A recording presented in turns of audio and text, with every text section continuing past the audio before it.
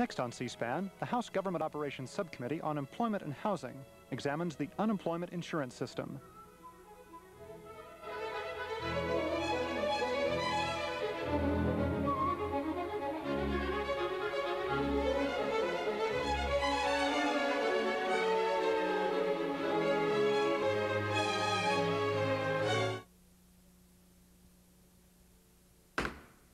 Hearing of the Subcommittee on Employment and Housing will please come to order.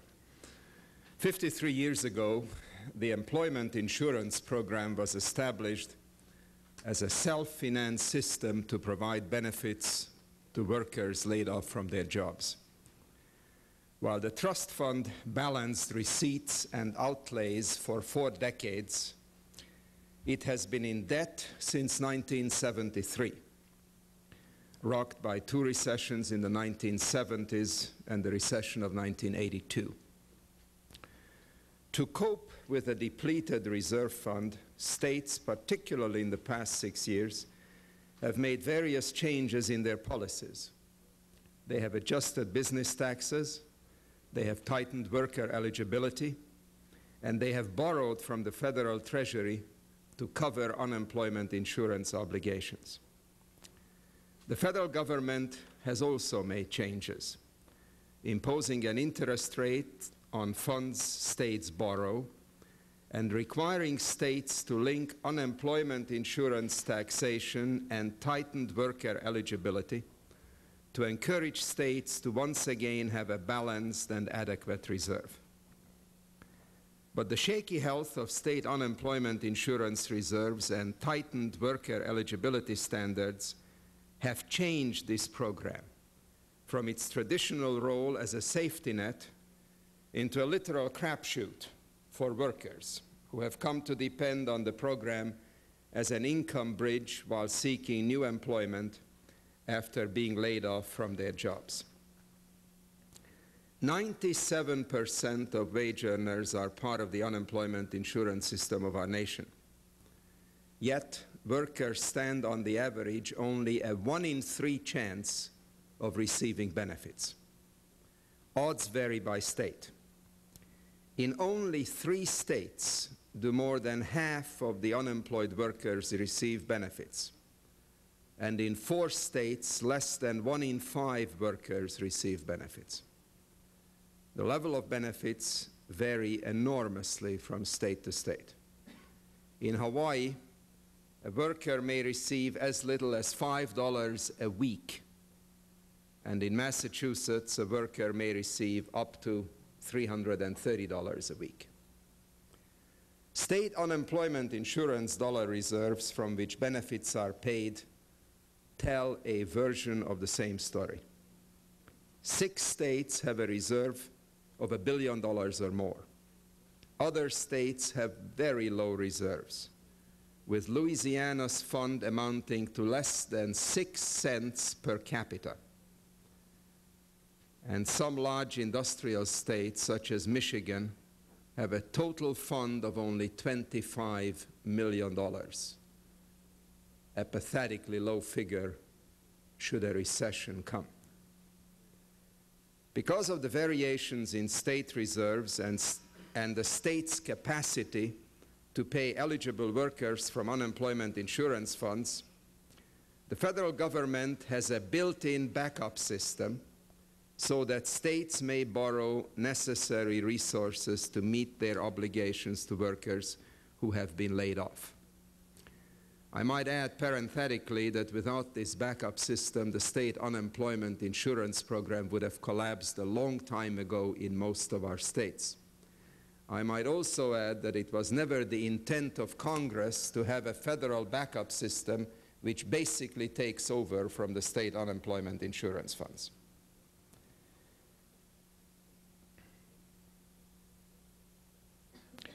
The federal government has built a backup system so that states may borrow the necessary resources to meet their obligations to workers who have been laid off. But with state funds either in debt or severely underfunded, and with worker eligibility at an all-time low, and I want to repeat it, worker eligibility for help from state unemployment insurance funds is at an all-time low. I must wonder if we have a national unemployment insurance policy or only just a system of promissory notes. This morning, the General Accounting Office will present a report on the financial health of the unemployment insurance program at the state and federal level, and on changes in the system that have affected trust fund reserves and worker eligibility. GAO's report is based on a year-long study requested by this subcommittee on the issue of worker eligibility for unemployment compensation.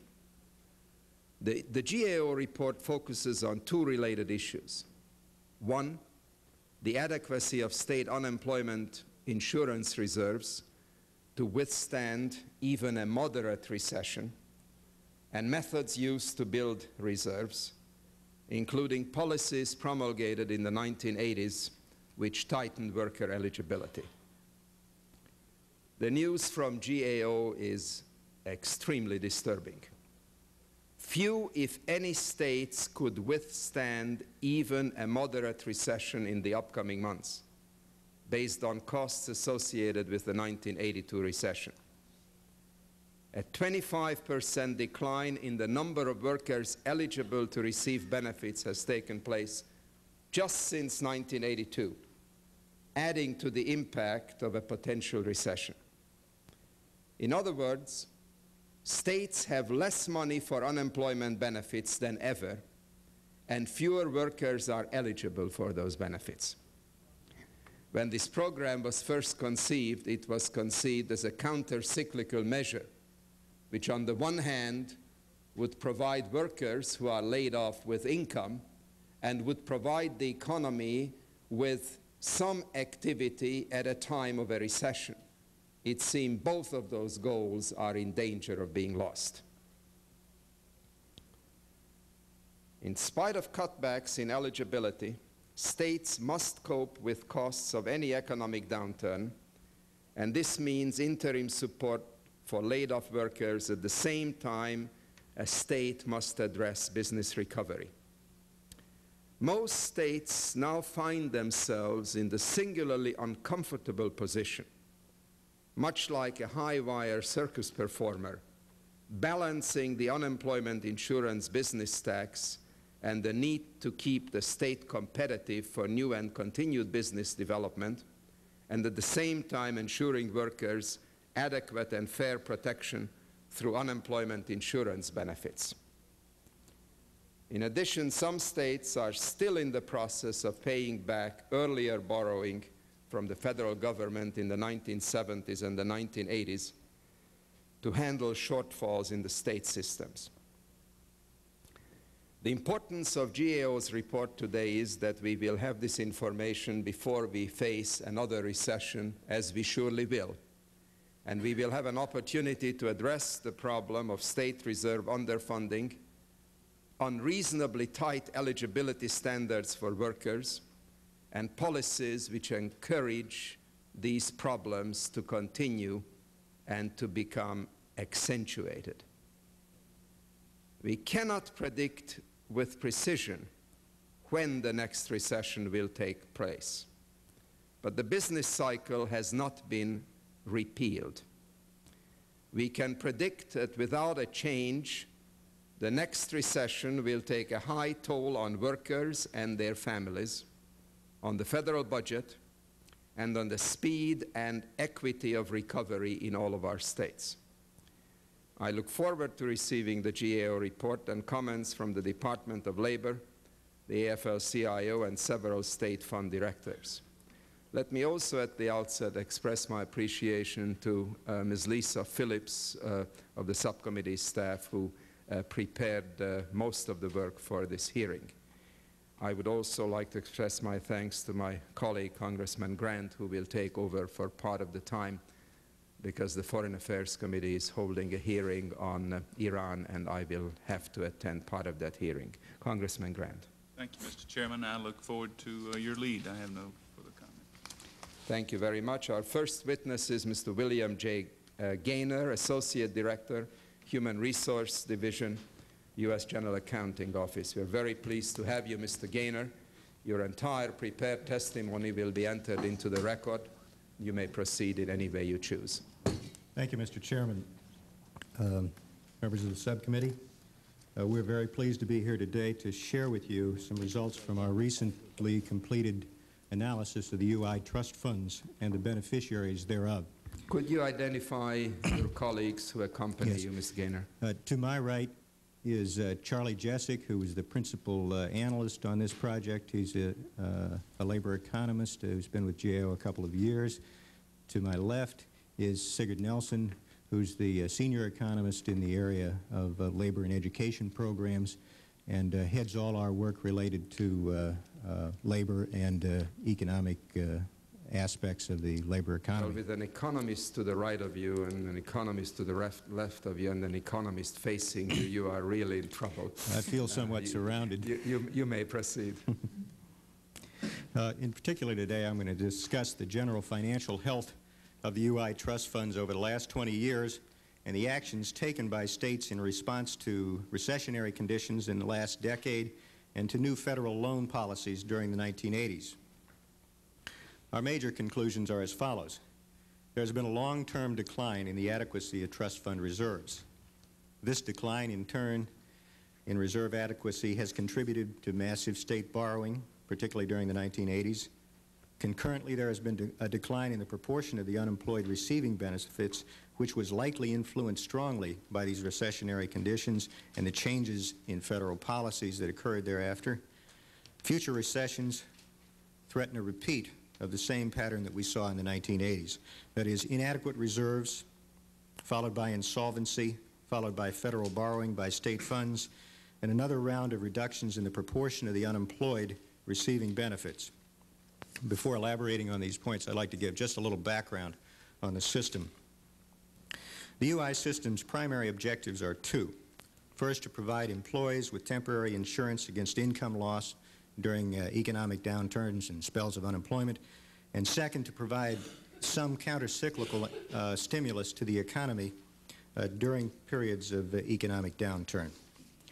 The UI system has traditionally operated on a self-financing principle. That is, reserves were accumulated during periods of economic expansion and benefits were paid during economic declines.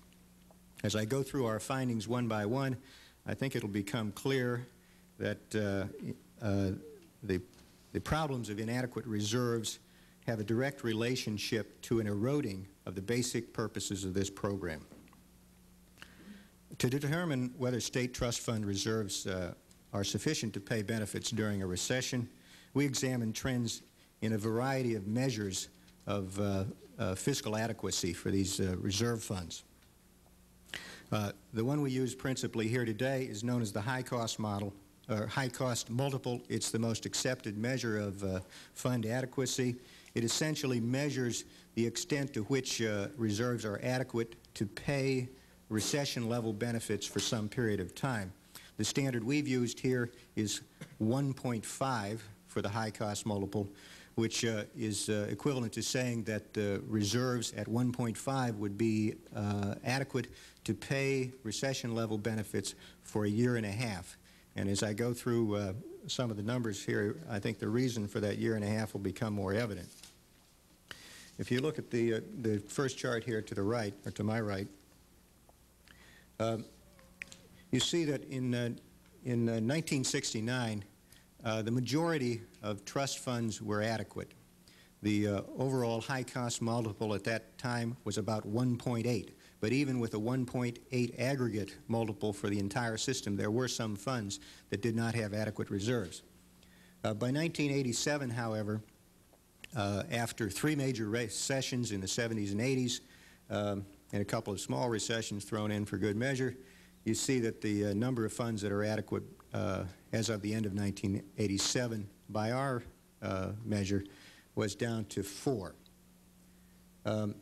Current reserves at this time would be adequate to cover a recession equal in intensity to those of the past of about 8 months and pay benefits during that time without the entire fund, as it were, going into insolvency. Inadequate reserves, as I said earlier, have led to massive borrowing, particularly during the 1980s. 31 trust funds became insolvent. There were more that borrowed during the 1970s and 1980s, but 31 were insolvent by our measure, which is somewhat conservative. And $30 billion in federal loans were made during that time, about two-thirds of that during the 1980s. The line graph here, I think, illustrates pretty well why it is necessary to have reserves going into any recession. If you look at 1969, as I said a moment ago, the aggregate high-cost multiple there was 1.8, which means that starting there in 1969, one could have expected the reserves in this system to have been good for well over a year and a half of recessionary conditions. In 1970, we went into a short, mild recession in which the aggregate high-cost multiple went down to 1.2. So a recession of less than a year without severe unemployment rates brought it down to about 1.2.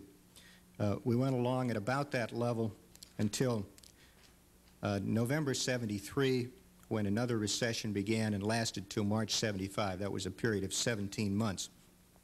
When we came out of that recession in March 75, unemployment was still at 9.9%. And you can see in 75, the amount of federal borrowing, or the number of insolvent trust funds, which is actually the measure we show here, started to rise rather steeply, and has remained at a fairly high level, high when you consider that these funds are supposed to be self-sufficient except in rare instances, remained at a fairly high level right through to the recent past. Now, unemployment, as I said, at the end of that recession was at 9%. The number of funds that were solvent was down to just 1 or 2, and the number of funds that we consider to have adequate reserves remained at a very low level until the recent past.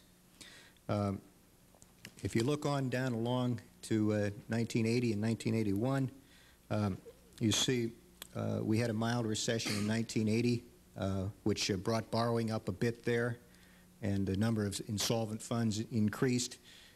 In 82 and 83, we went into another 17-month recession, which, when it ended in November 1982, we still had unemployment rates of 10.7, and the unemployment rates persisted at high rates for a considerable period of time after that.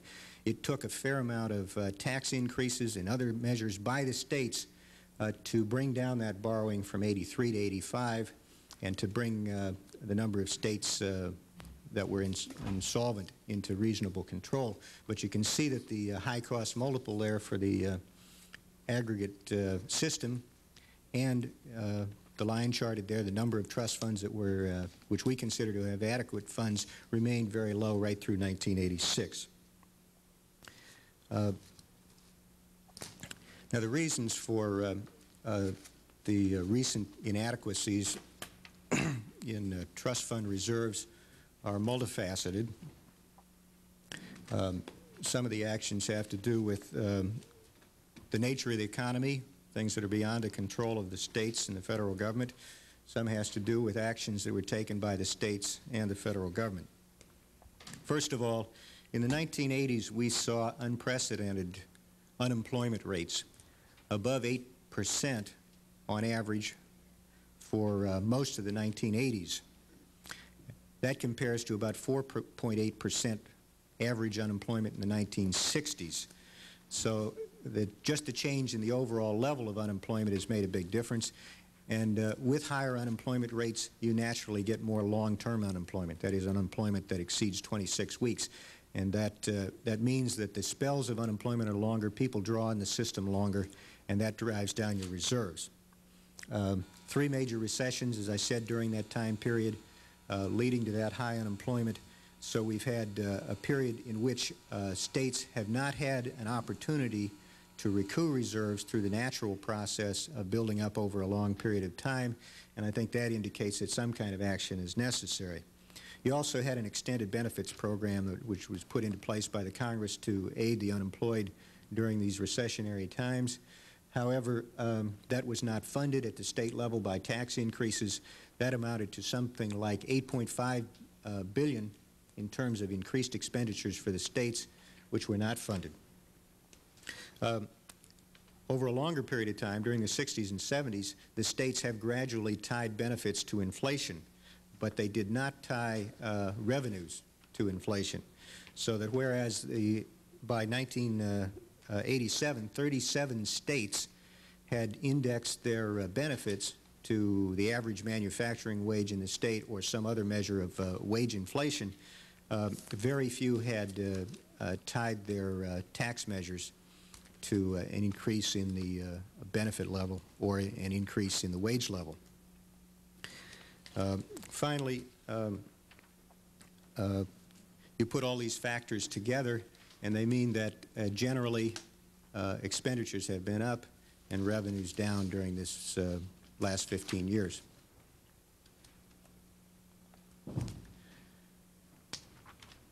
If you look at the benefit side of this equation, you see that a number of things have occurred which have caused the proportion of those unemployed to go down. Now, I might note that during the 1960s, about 70% of workers were actually insured by the unemployment insurance programs. By 1985, about 97% of workers were insured. If all things were equal, you would expect the percentage of all those unemployed to have gone up between the 60s and 1985, but as you see, the percentage of those receiving benefits did not go up. It went down from about 43% on average in the 1960s to not the lowest point, but a recent low point of 31% in 1985. The causes are multifaceted, and I don't want to make too much of the policy changes, but I think they are significant because they're the ones that can be controlled by policymakers. First of all, workforce demographics have changed. You have more women in the market, you have more youth in the labor market. They have tended to have weaker can't think of the word I want. A weaker attachment to the labor market. They're more likely to be unemployed voluntarily, and so that's driven down the recipiency rate somewhat. You also have a growth in the service sector, which is more likely to use part-time workers. It's more likely to have workers with a casual attachment to the labor force. So all in all, those two trends together have brought down the likely recipiency rate under unemployment insurance. But I don't want to discount the fact that federal policy changes have very likely had a significant impact as well. These policies were, I think, sensible. They were the Congress's last attempt to deal with a solvency problem and to do something about the fact that reserves were declining and to do something about the fact that borrowing was up and it was substantial.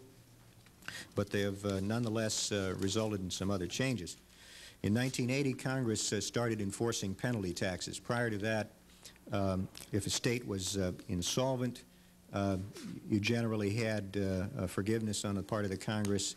Interest was not paid on the loans, or there was a period in which the solvency penalty tax didn't click in at the state level, so that employers didn't have to pay more to make up those reserves. Congress stopped that policy. It also began charging interest on loans. Prior to 1981, loans taken out against the Federal Unemployment Fund were not charged interest. When the borrowing increased, that started to create a significant drain on the Federal Treasury, and Congress decided to charge interest to get repayments. Finally, in '83, the Social Security amendments were enacted. Those amendments had the effect of encouraging states to do two things: cut benefits, increase revenue by some benchmark in order to get forgiveness on other penalties and charges. For example, Congress reduced interest rates for those states that met these benchmarks and had, as I said, both raised revenue and cut benefits. Now, the states responded rather strongly, I think. First of all, they repaid their loans to the extent they could. The repayments went from $362 million in 1982 to $2.6 billion the following year. Now, if you look back at our line graph, in 1983, that means that states repaid about $2.6 billion as the economy was coming out of a recession. That is, states had to cut benefits and raise taxes while unemployment was still high and while employers were still trying to recover from the recession. That's the consequence of not having adequate reserves going into recession. It means that when you most need the countercyclical impact and the income support from this program, the money isn't there, and states have to go into sometimes draconian measures in order to be able to repay their loans. Finally, they reacted by cutting benefits, and let me just give you a few examples. 7 states reduced the maximum duration of benefits during the 1980s. 18 states tightened earnings requirements, that is, you had to earn more or for a longer period of time in order to be eligible for benefits. 31 states increased penalties for those who quit or were fired for misconduct. Now, those penalties are a part of the basic structure of the unemployment insurance law at the federal level. They are common in every state, but the fact is that states made it a lot harder to earn benefits in the future if you had been disqualified for some purpose. Overall, from 81 to 87, 44 states, 30 of which had borrowed at some time during the 1980s, took action to cut benefits during that time period. A recent study by Mathematica attributes perhaps 30 or 40% of the benefit cuts in the 10 states that they studied to administrative or legislative changes at the state level, so that the policy changes, we think, very definitely had an effect on the level of benefits provided by this program. Overall, our conclusion is that federal loan policies have not resulted in states accumulating reserves sufficient to withstand another recession without substantial borrowing. During future recessions, states may respond in a similar manner by reducing benefit eligibility if the system is not changed. Congress could reestablish the system's self-financing feature by providing states incentives to build adequate reserves during periods of low unemployment so that they wouldn't have to rebuild reserves during periods of high unemployment. However, current federal policy has had the effect of encouraging a reduction or withdrawal of benefits to many workers, so that Congress may wish to craft any measure that it makes to improve adequacy in a way which does not further erode benefit eligibility. We believe that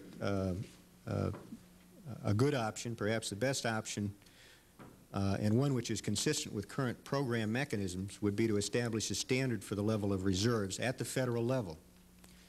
The implementation of such a standard could then include a grace period for compliance based on variations in states' current and historical economic conditions.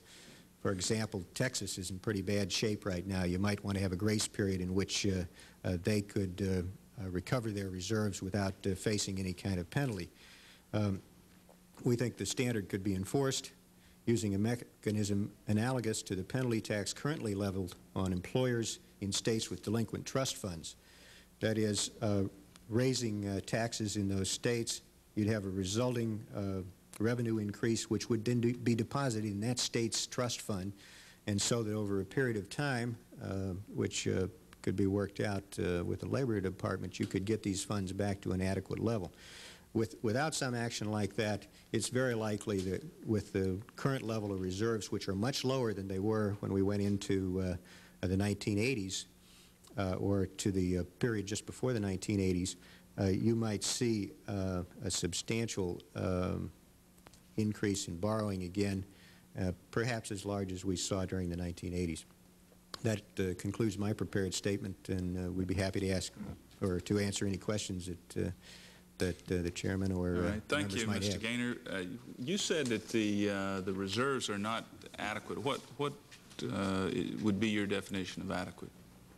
Well, the definition that we used in these calculations was the reserves adequate in any given state, adequate to pay benefits of a recessionary level, that's when unemployment is high, for 1.5 years. We have a little better than $23 billion in the fund now, which is higher than it's ever been, but it's just not adequate for some states. Is that? It's not adequate for some states. I believe yours has reserves that would be very close to what we would consider adequate for paying recession-level benefits given the structure in your state. But there are a large number of states that have very small reserves. I think I counted about 10 last night that have reserves which calculate out to a high-cost multiple of less than 0.3, which would be just a couple of months of recession-level benefits before they had to borrow.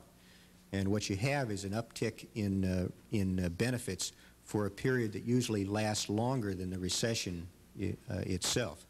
Because now there are 4 funds in the country that are adequate to pay benefits of 1.5 years. Is that right? That's correct. At a recession level payout. That's correct, sir. You use the term insolvent. What did you mean by insolvent? And does that mean they're borrowing, or is that it means that the trust fund balance at the end of the year, after repayments that are made during the year, is still negative. Would you say that one more time? Charlie, why don't you explain? Yes. The way we defined insolvency was that looking at the net reserves of a trust fund at the end of the year, and at that time, if the reserves on hand were less than the outstanding loans, we classified that state as insolvent. So it's possible some states could have some reserves, but the amount of loans that they would owe to the federal unemployment account would be greater than those available reserves. And 31 states are insolvent now, is that right? No, sir. 31 states, by our definition, have been insolvent at some time since 1972. A number of those, it's important to keep in mind, though, that a number of those states really experienced periods of chronic insolvency. We're insolvent for many of those years. So, but that's, at this time, in 1986, we classified 8 states as insolvent. In 1987, as of January 1988, we classified 1 state as being insolvent. So insolvency, the number of insolvent states has declined considerably over the last few years. 1 state's insolvent. How many are borrowing now?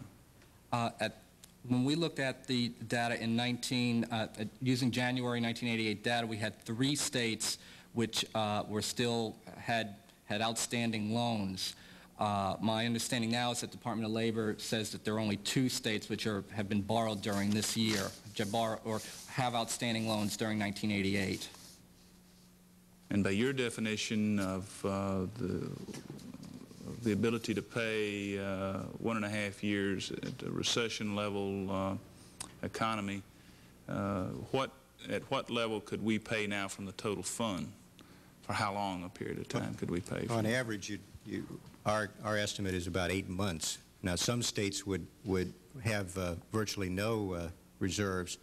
They couldn't pay a month without borrowing. Others have significant reserves and could pay perhaps for 2 years.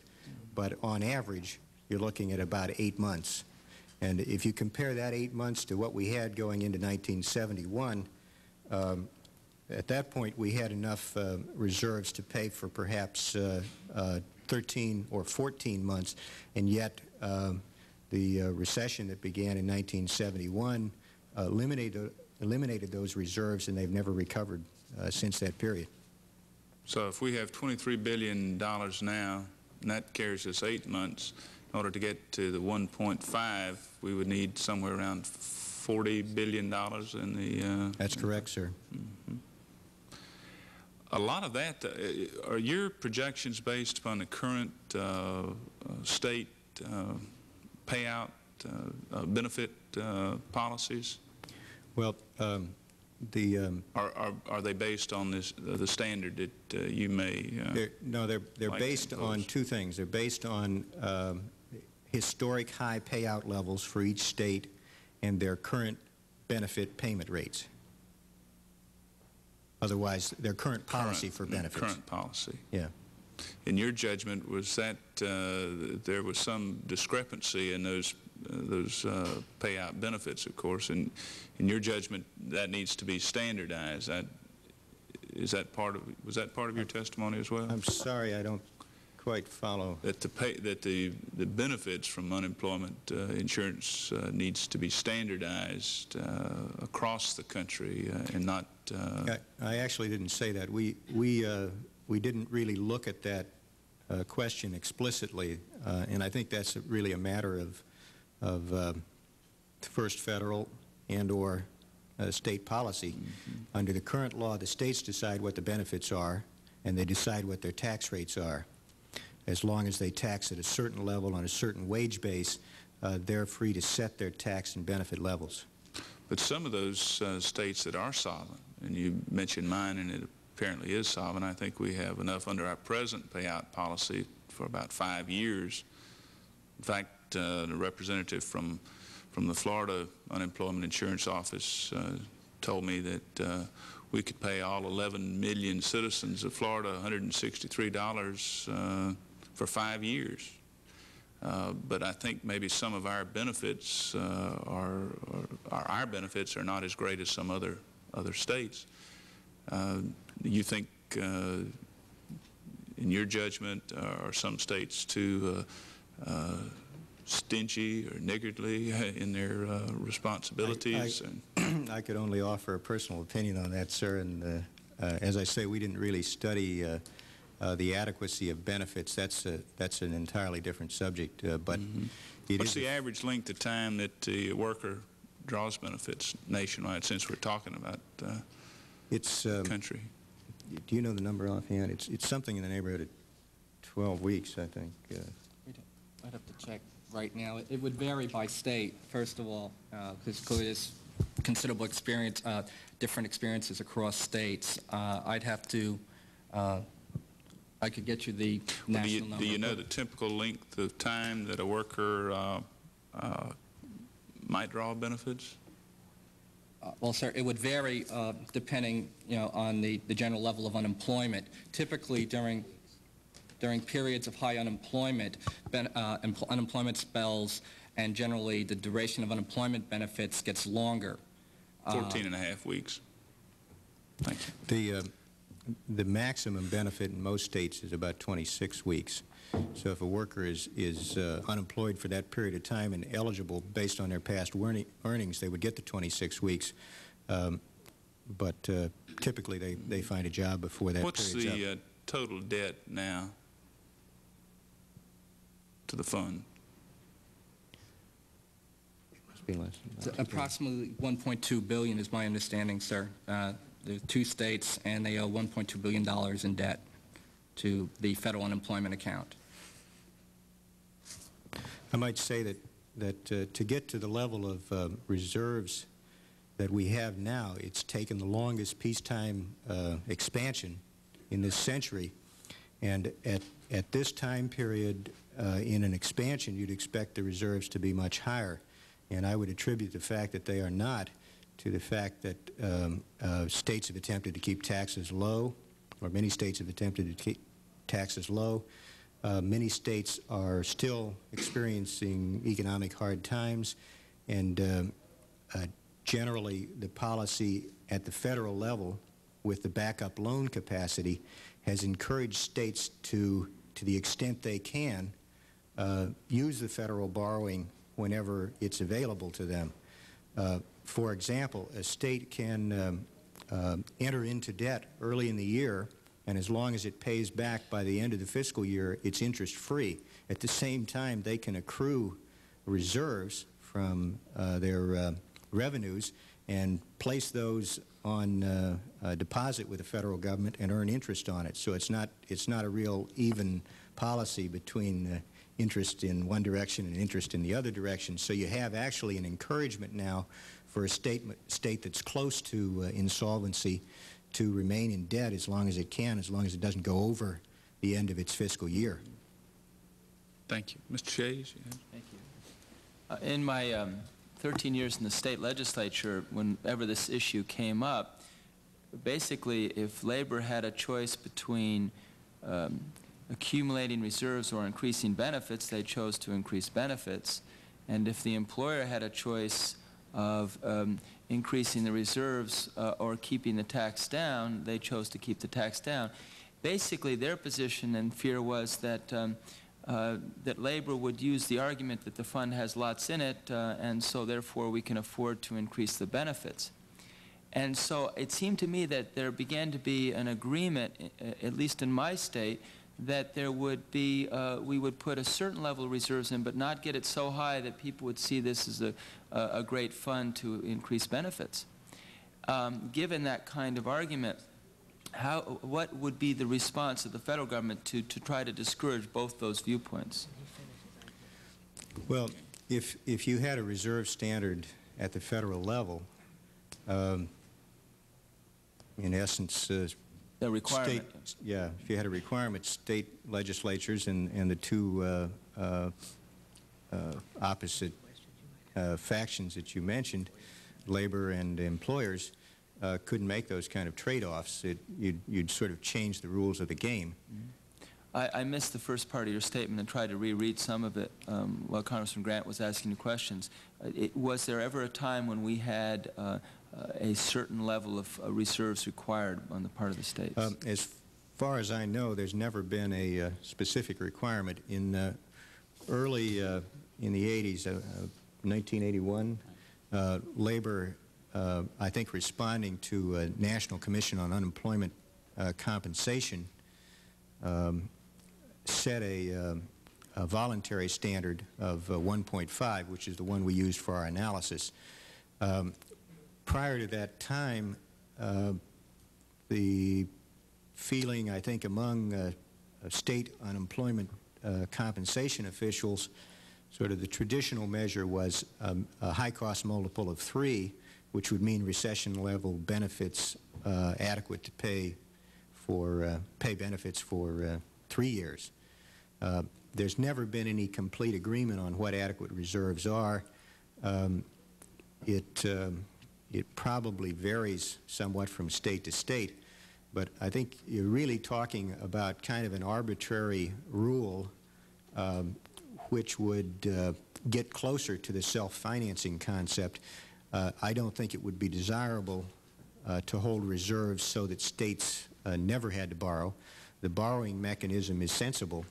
I don't think you want to tie up too much of the economy's capital in reserves, but in our judgment, the amount in the reserves now is inadequate to, let's say, continue sort of the level of benefits that you have in this program. There's just too much pressure now with interstate competition. There's too much pressure to keep taxes down, and there's too much pressure to reduce benefits in order to avoid federal borrowing penalties, so that I'd say the system is still healthy in a certain sense, but it's a little out of balance, and you do get some negative impacts then when you go into a recession, both in terms of cost to the federal government and in terms of reduced benefits for those who are unemployed. And the idea of this program is to spread the cost of unemployment to those who are working, and I don't think it is envisioned that you would continually cut benefits and put the cost more and more on those who are unemployed. What I find so unsettling about your comments is that since we have borrowed so much in the past, when we had more adequate reserves, and now you're saying we even have less, there's no one who doesn't anticipate sometime we will have a recession. And when you couple that with our failure, both the executive and legislative branch, to deal with the deficit and the fact that the debt is 7 years ago less than $1 trillion, now I'm talking about the national debt, and now $2.7 trillion, when you couple that all up, I'm struck with the fact that we have become a very selfish society. I mean, we are just not anticipating at all for this future problem. So I'm happy that we are taking testimony from you today. You can't predict the future, but if the past is any indicator, and if the current level of reserves is any indicator, and I should say we don't believe that you'll get adequate reserves even if this expansion continues well into the 1990s. You'll still have some states that are in pretty good shape given their tax and benefit structure. But overall, you won't see an aggregate adequacy in this system until well into the 1990s, even if we don't see any downturn in the economy between now and then. Thank you, Mr. Chairman. Thank you. One other question before Council ask a few. Are the extended benefits covered now? You mentioned that one of the reasons for the downturn was the payout of extended benits. As far as I know, they're still not funded by any state in a formal way. No. In compiling your projections, did you take into account the various requirements of certain states? For example, in Florida, we have a 5.3% unemployment rate. We think that unemployment payout may be skewed a little higher than we would ordinarily think because of the large number of second source incomes in Florida. 20% of our population is over retirement age. Most of those people who do work have second source income, which of course is a federal requirement, that they can't receive unemployment benefits if they have second source income and our pensions. And also by the large number of migrant workers in Florida in agriculture, many of whom may stay there for a while after a particular crop is harvested before they move on up the country, which is typical, and then they might otherwise be eligible for unemployment, but under Florida rules don't measure up. Did you factor those kinds of considerations in your projections of the inadequacy of the fund?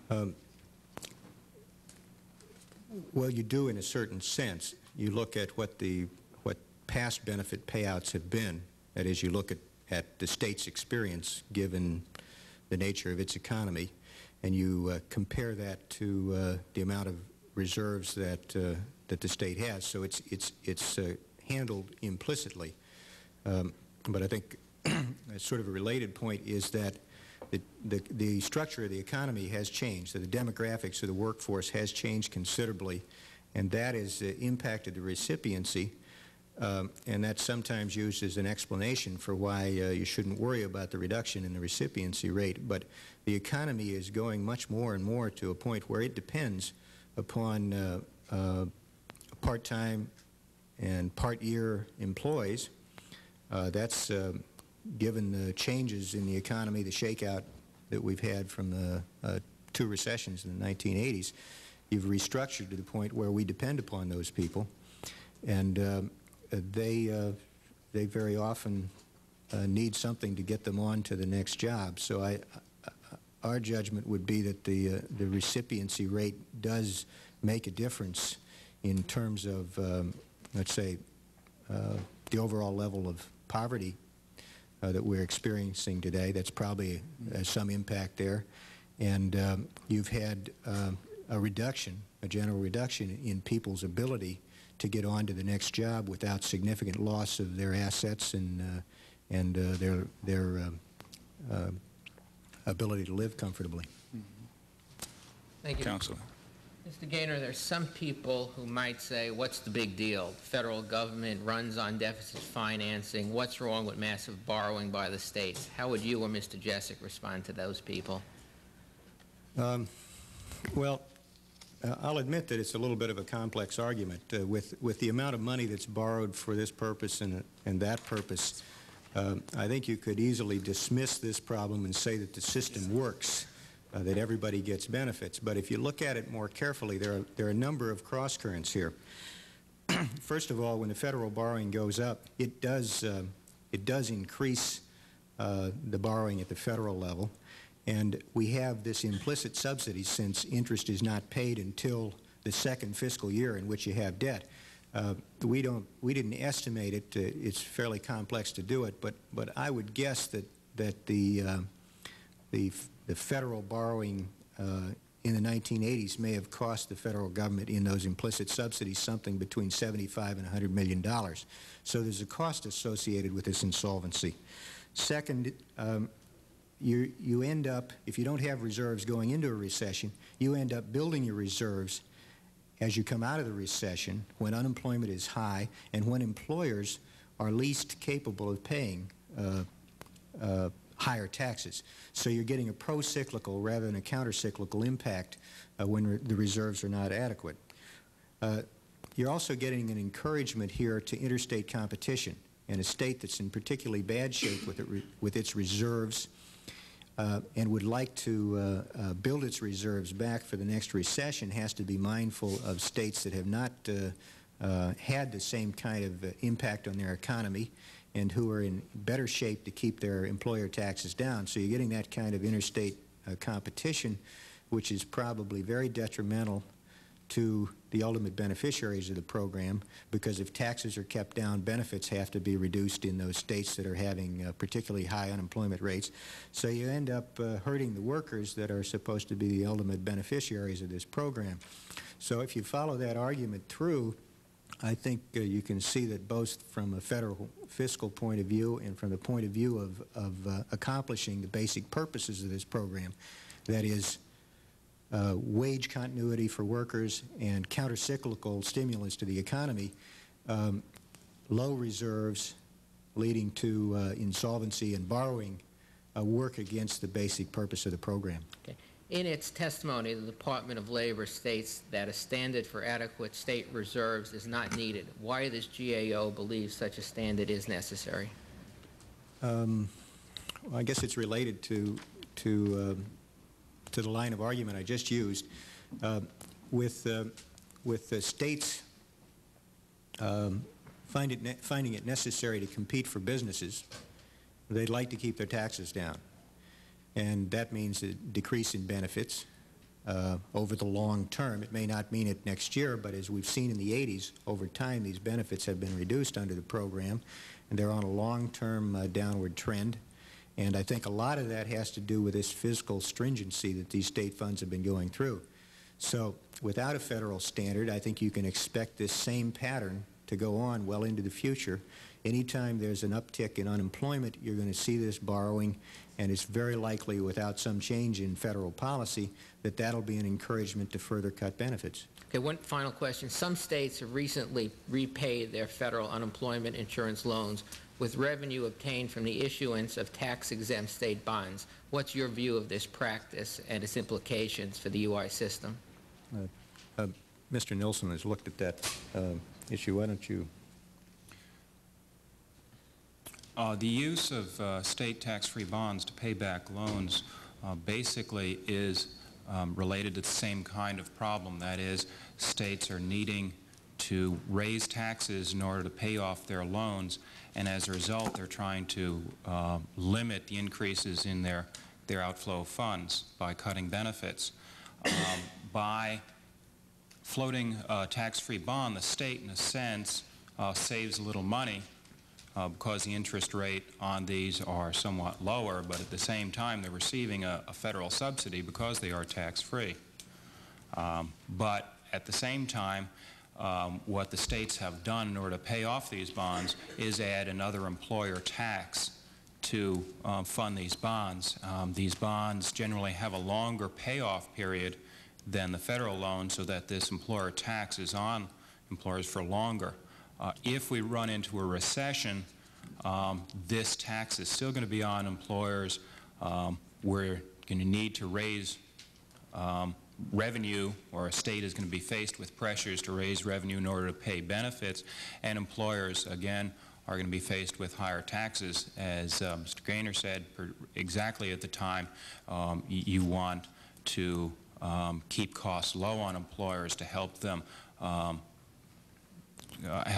of the recession, so that there are the problems associated with the pro-cyclical nature of the issue, and also there is still an incentive for states to cut benefits in order to save additional money. Thank you. At the peak of the last recession, how many states had borrowed from the trust fund? I think it was 22 or 23. 23. 23. 23. And what again was the total debt then? What was the highest debt that... Well, of the $30 million that's been borrowed in the since 1970, over half of that we estimate has been borrowed since 1980. I believe the figure is close to 2/3 of that. So that was borrowed during the two recessions that occurred in the 80s. But at the 23 states at the peak of the last recession, the 23 states at the peak of the last recession had borrowed from the trust fund. It was total somewhere around $20 billion. And is that? Did you I'd say that's about right.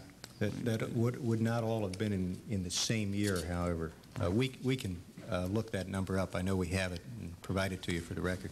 Okay, I'm just trying to get at where we are. And the total debt now, you said, was roughly $1.5 billion, was it? 1.2. 1.2 billion. Well, that's a reduction in debt of, assuming that it was $20 billion, that's $18.8 billion in reduced indebtedness over the last 13 or so years, 12 or 13 years. Is it correcting itself? I don't... No, what's happening is, in general, as states are paying off their debt, they are reducing taxes. They feel they've solved their problem, and they're not, because they're not encouraged to build reserves, they're cutting their taxes so that then reserves are not being built up. Mm-hmm. Is your definition of a federal standard really a call for a reduction in the benefits by some states? Well, actually,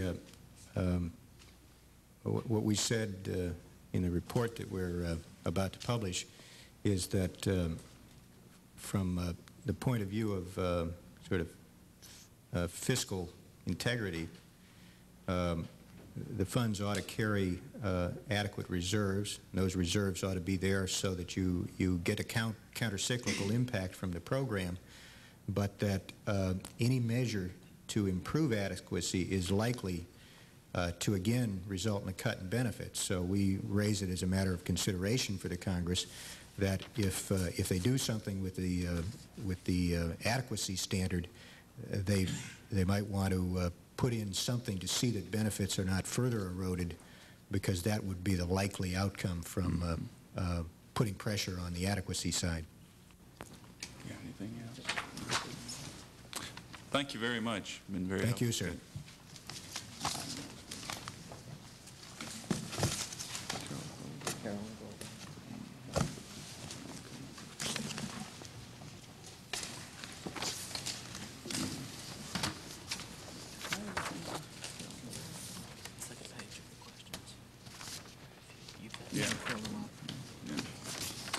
Our next witness is Carolyn Golding, Deputy Administrator of the Office of Employment Security, Employment Training Administration, Department of Labor.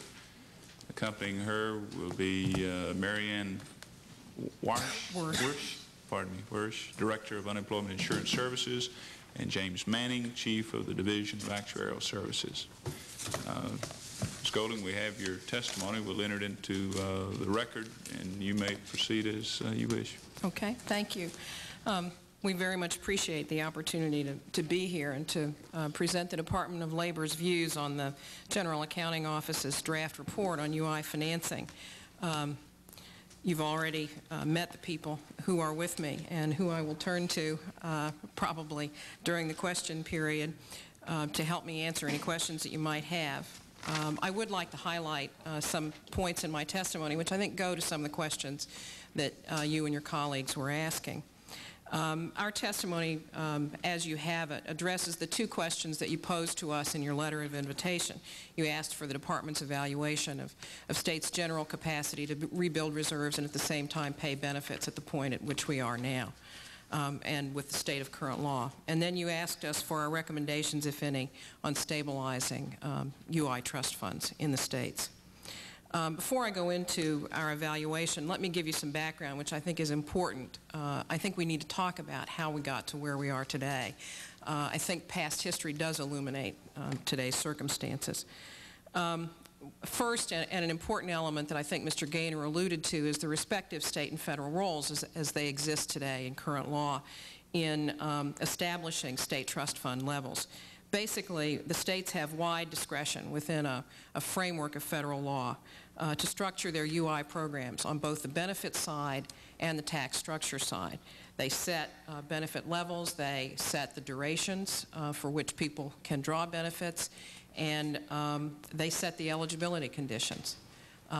They also, on the other side of the equation, design the tax structure to support that benefit payment system, and they set the tax rates, usually annually, based on their own assessment of where their reserves are. And I think I would disagree with something that Mr. Gaynor said. There is more indexing, I think, than his remarks recognized.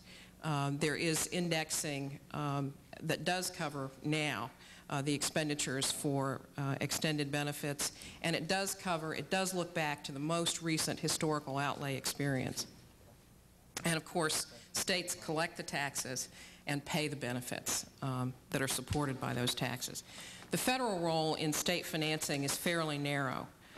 Basically, we make sure that the funds that are deposited in the trust fund are used exclusively for benefits. They're totally dedicated for that purpose.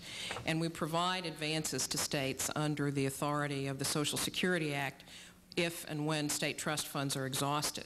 We do require, since the early 80s, that they repay those advances with interest. And we oversee the repayment to make sure that it's accomplished on time. If not, that the penalties are invoked.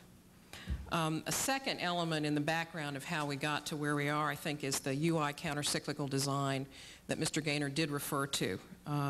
It's one that was in the design, the earliest design of the UI program. And as it has acted historically over the years, it has worked to replenish state trust funds in recovery periods for outlays in the preceding recession. And it's worked generally on a 3-year basis.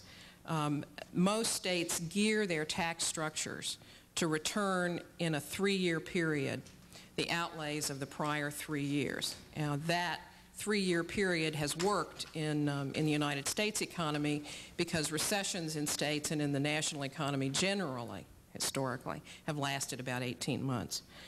So there is a little overlap at the end of a recessionary period as you go into the beginning of a recovery period when taxes start escalating while benefits are still high. But that 3-year cycle has generally worked. And the design that states have used building that historical precedent has worked. The third element, though, is recent history and some things that happened that I think had a lot of influence on disrupting that 3-year cycle recently and on getting us to where we are today. One of the things Mr. Gaynor mentioned, and that is the back-to-back recessions in the 1980 to 83 period. The second recession started before there was a chance for a 3-year replenishment cycle to replace trust fund revenues in most states. Second, it followed close on the heels of some experience of the mid to late 70s. He alluded to, and the chart shows, the impact of the recession of 75, 76, which caused some significant borrowing. The first significant borrowing, although the loan fund had existed with 1-2-year gap since 1944. And it also led to the circumstances that existed in 1980. In fact, that borrowing was not repaid before the recession started in 1980. Why? The loans were not repaid because the statutory loan recapture and repayment provisions were suspended. They were suspended by law for the whole period of 75 to 79. There were sanctions on the books and repayment penalties, but they were not permitted to kick in. The intent of suspending those sanctions and penalties was, I think, to ease the repayment burden on states who were thought to be facing a heavy benefits cost period.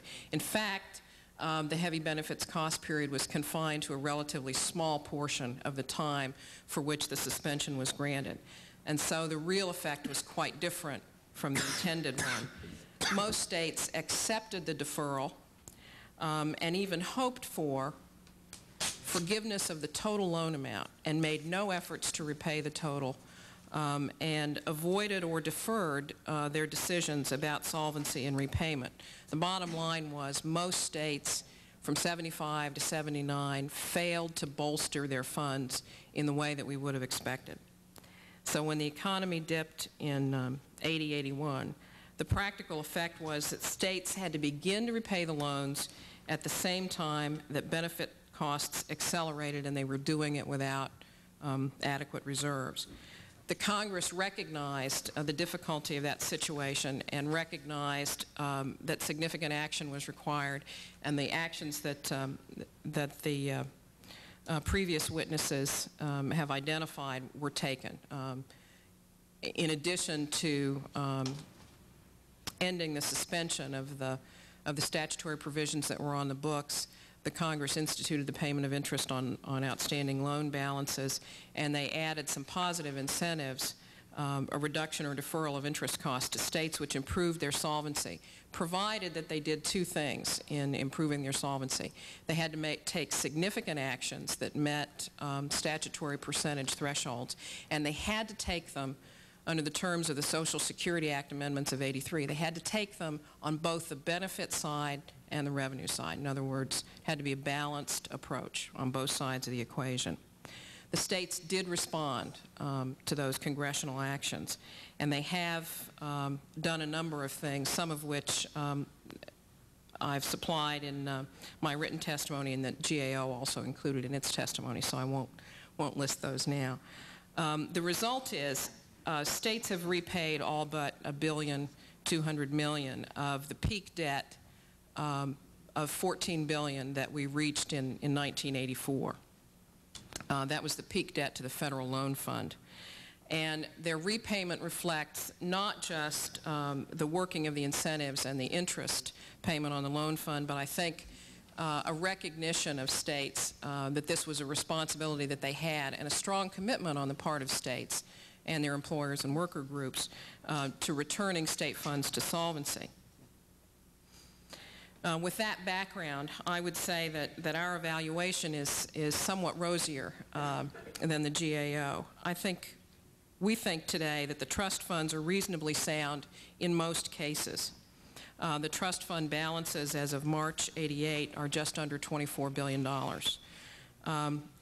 And they are better in most states than the picture in 1979, which is the most recent prior recovery period, and the period that I just mentioned, which was at the end of the suspension of the loan penalty provisions.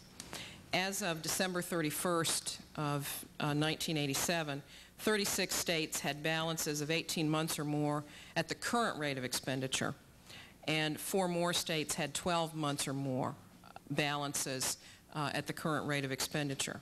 Now, having said that, and having said that we think they're reasonably sound in most cases, does not mean that we feel that we should be complacent about the situation. There are problems. The 2 states that were mentioned, Pennsylvania and Michigan, are still in debt, although they have sufficient money in their trust funds, even before the big deposits of April, May, to repay the debt that they owe us. 9 more states, in addition to those 2, have less than an 8 months balance at the current rate of expenditure in their trust funds. And those are problem areas. Before dealing with our recommendations and with the GAO recommendations, I would like to say a little bit about what the Department of Labor is doing and about a recent law change that we have not yet discussed.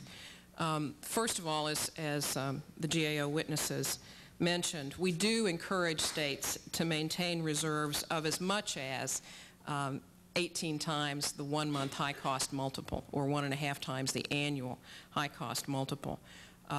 Most states have not reached that level. A few have. Florida approaches it, and a few others. We encourage it. It is not mandatory. We continue to encourage it.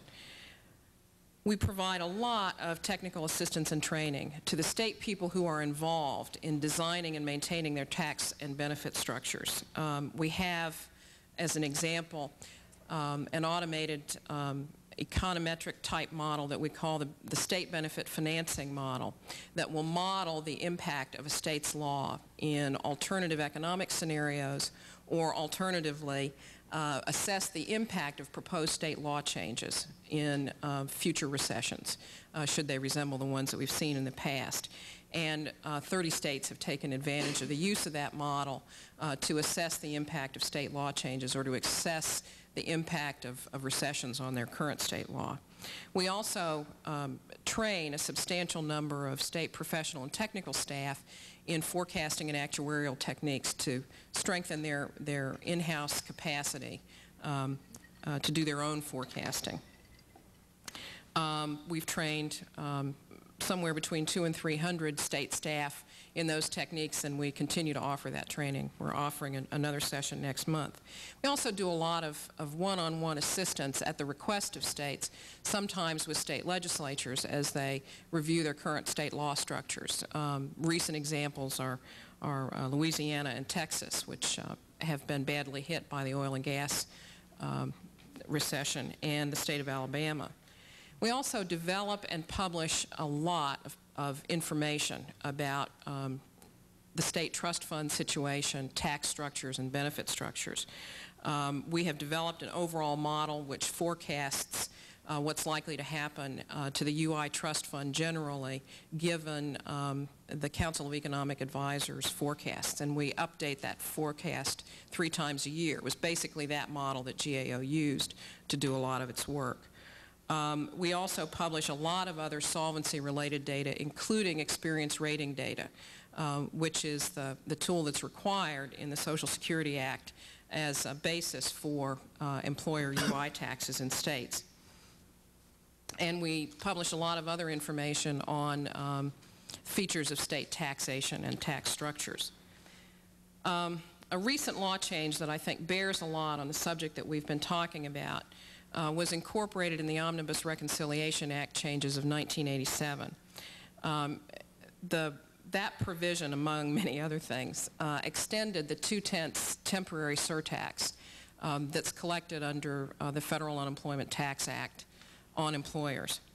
And it directed that half of that extra 2/10 tax be deposited directly to the loan fund that grants loans to state trust funds when they run out of resources.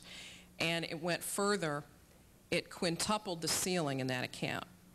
Since that fund was established in 1944, it's had a very low ceiling, so it has not accumulated any reserves. The result is when states borrowed, the Treasury and the Department turned right around and borrowed from general revenue. Now, given this much higher ceiling and direct and accelerated revenue deposits, we don't see that happening in the future. The extra direct deposit is going to accelerate deposits to that fund. It will add over $2 billion in the next 3 years. We're expecting the fund to reach $5.5 billion by 1991, and the ceiling increases as covered employment and covered wages increase. So it's indexed to what's happening in the economy. And it should mean that we don't add to federal debt. We should be building up a reserve to feed the loan system. And I think that's a very important improvement to the protection for the system as a whole. As to recommendations, we oppose a federal solvency standard as suggested by GAO for a lot of reasons. First of all, it is a major change to what has been the federal-state balance in responsibilities that has worked over 50-plus years.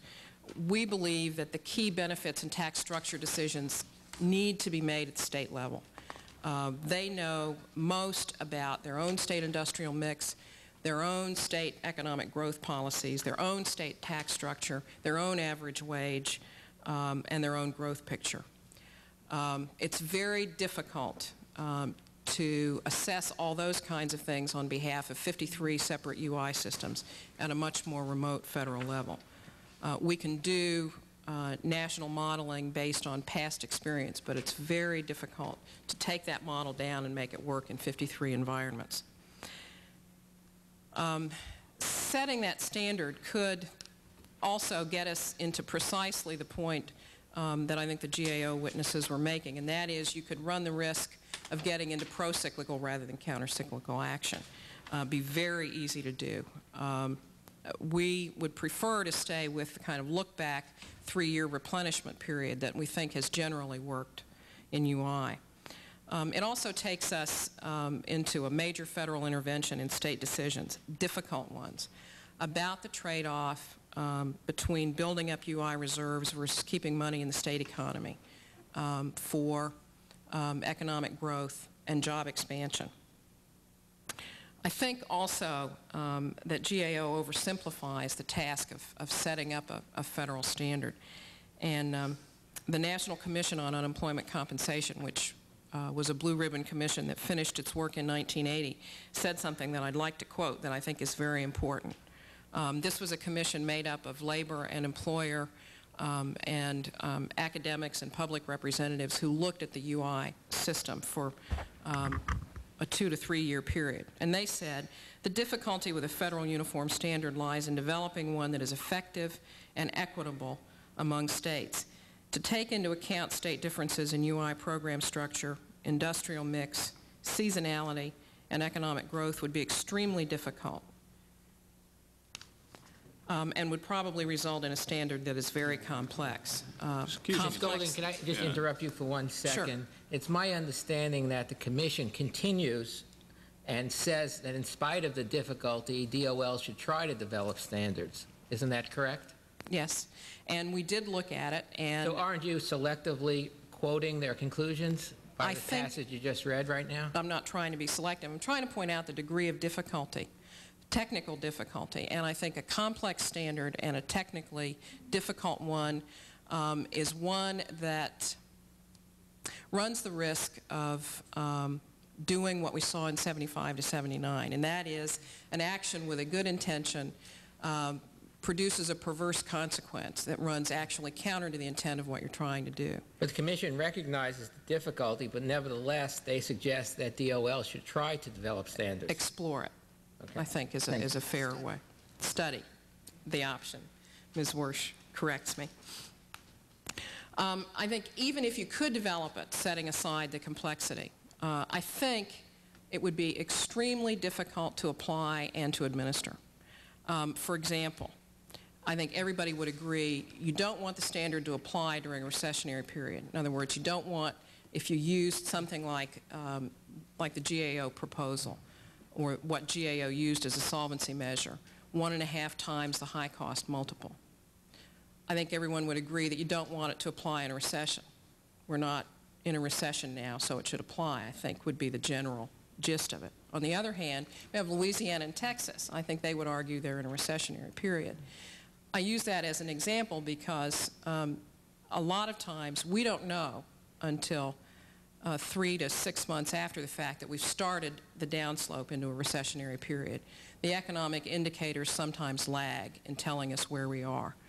So applying a standard can be very difficult and could get you into the position of perverse consequences and back into the pro-cyclical position rather than counter-cyclical. I think it's also difficult to craft a sanction. What's going to be the penalty for not having an adequate reserve once you judge that a state has failed to meet your standard? The sanction can be very difficult to apply too and can also introduce another round of perverse consequences. So those are among the reasons that we have in the Department for opposing a federal solvency standard. I think, having said that, I think that GAO's study does a lot to escalate the importance of this subject in everyone's eyes, and I welcome the report and its timing. And one of the things that we plan to do once the report is final is to make sure that states have it and to reemphasize our guidance on the subject. And in the department, we will continue to use the tools that we have, refine them to make them work better, and explore new tools to see what we can do to improve the general solvency situation. With that, I'll await any questions that you might have. What, in your judgment, then, should we be doing to help those few troubled states, Texas, Louisiana, you mentioned specifically, and maybe Alabama, who are experiencing recession now? I think what you can do is to make sure that they have information available about what other states who've been similarly situated have done to extricate themselves from that situation, and to examine their law in detail to make sure that it doesn't have glitches in it that run counter to what it is they need to accomplish, which is a return to solvency. What I don't think you can do is intervene in the judgment process of the state legislature, employers, and workers. You can't substitute, I think, a federal judgment for theirs about what's appropriate for their circumstance. But you do make the loans available, of course. You continue we do make the loans available, and I think we should continue to do so. And then it would be up to the individual state. They could use their own judgment as to the kind of increase or decrease in benefits or the contributions to the trust fund, et cetera. And other decisions, too. I think the degree to which they assess costs against the employers who have the highest amounts of turnover, how they balance their tax structure from top to bottom, from the high tax employers to the low tax, how quickly they collect for employers such as nonprofit agencies and state and local government, who pay only after the fact. They don't contribute in advance the way private employers do, private for-profit employers do, to tax reserves. I mean, there are lots of things they can do to accelerate or to change the structure of their tax. But you give the states options, do you not? We do. And you monitor them closely, so that if you see a particular state is about to, in your judgment, experience some difficulties, you do offer suggestions. Yes, we do. Mm-hmm. Just for my benefit, what kind of interest rates do states have to pay when they borrow from the trust fund? It floats. It's capped at 10%, and it is related to the latest rate of interest that Treasury is paying on its long-term borrowing, earning on its assets. What's the latest, Jim? The latest is about 9%. I think it's slightly under that. And you set the rate? Treasury. No, Treasury does. Pardon me? The Department of Treasury sets it. Does. You have some questions? Yes. Ms. Golding, there are two primary objectives to the unemployment insurance system. One, to help stabilize the economy during recessions and economic downturns. The other, to provide income maintenance while the jobless seek new employment. States apparently are not maintaining reserves for tough times, and the safety net is down. 31.5% of the unemployed are not, only 31.5% of the unemployed are receiving UI benefits, the lowest on record. Is the system working? I think it is. We've spent a lot of time recently and effort looking at the proportion of unemployed currently drawing benefits. And I would not disagree with the general three factors that GAO outlined. I would say a couple of things, though, that a recent study by Mathematica on this subject has shown us. First of all, UI pays recent job losers.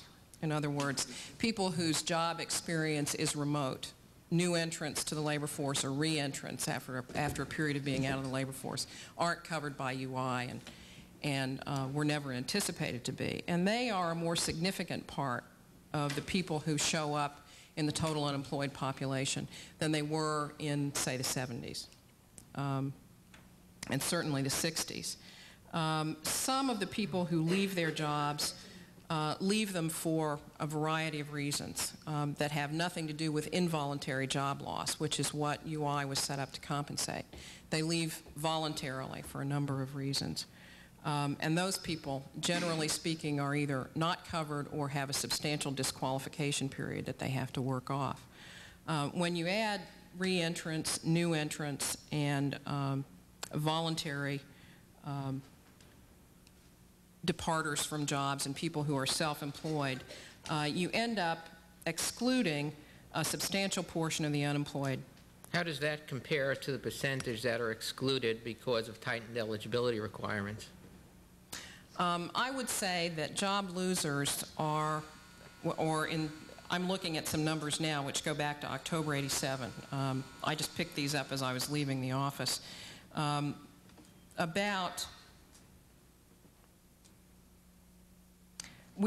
October, about 26% of the people who were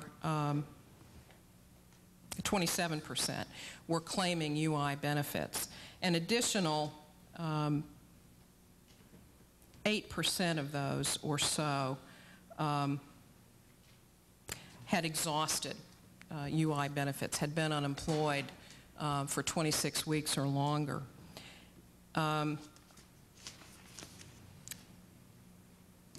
About another 5 perhaps to 8% in that context might have been able to qualify for UI benefits before the early '80s. However, it's hard to tell because they weren't people who came in the door and asked for benefits and were denied. It is true that state qualifications were tightened up in the early '80s. Some of those paralleled changes that the federal government made in the extended benefits program, for example, periods of qualification. But the Mathematica study tells us that it's not necessarily a straight line equation. Okay. What is an adequate level of reserves for a state to meet a recession? I don't know the answer to that. Do you have any idea? Well, we like our guidance that at the beginning of the recession, the ideal situation would be to have 1.5 times the high cost multiple. We think that's a good rule of thumb for a state to use. And that was the guideline in 1981. That was the guideline that we continue to maintain, that we issued in 1981. And according to GAO, only 4 states can withstand a recession using that figure. Do you agree with that? Yes. Okay, and yet you say that the trust fund is reasonably sound in most states. How would you distinguish those two scenarios? Well, we are not forecasting that we're at the point of entering a recession. And when we said that we thought a state ought to have as much as 1.5 times the high cost multiple, we were saying that they ought to be ready with that money at the onset of a recession. We don't see that we're facing a recession at this point. We see that we will have some months, based on the Council of Economic Advisors forecast, to continue to boost the reserves. And in fact, a substantial amount has been done since '84. When you look at the debt reduction as well as the reserve boost. When you say in your testimony as to an economic downturn that you do not predict that is probable, who is the we? Is that the Labor Department? Is that Alan Greenspan? Is that the White House astrologer? Who is the we? The Council of Economic Advisors. We always use their forecasts as the basis for ours. With regard to setting a standard, I recognize that states are different, but is it not possible to provide a sort of menu where a state can do X, Y, or Z, but a state has to do one of them to meet the needs of the various states? Is that something that you are considering or should be considering?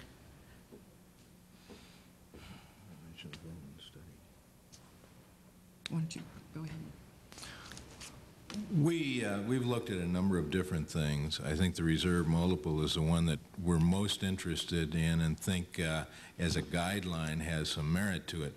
We did want to get some outside help on this, and we contracted to get a study from Dr. Vroman and Barno that was published in December of 1986, and we circulated that to the states for their assistance and guidance. Their general results with that were that it's a very complex problem, that there is no simple solution that goes across state lines, that you need to consider the rapidity of being able to generate taxes in some states against a bigger trust fund than others, and they had no real direct one solution or even a menu, as you suggest. We have a vote on now. We'll continue as soon as we get back from the vote.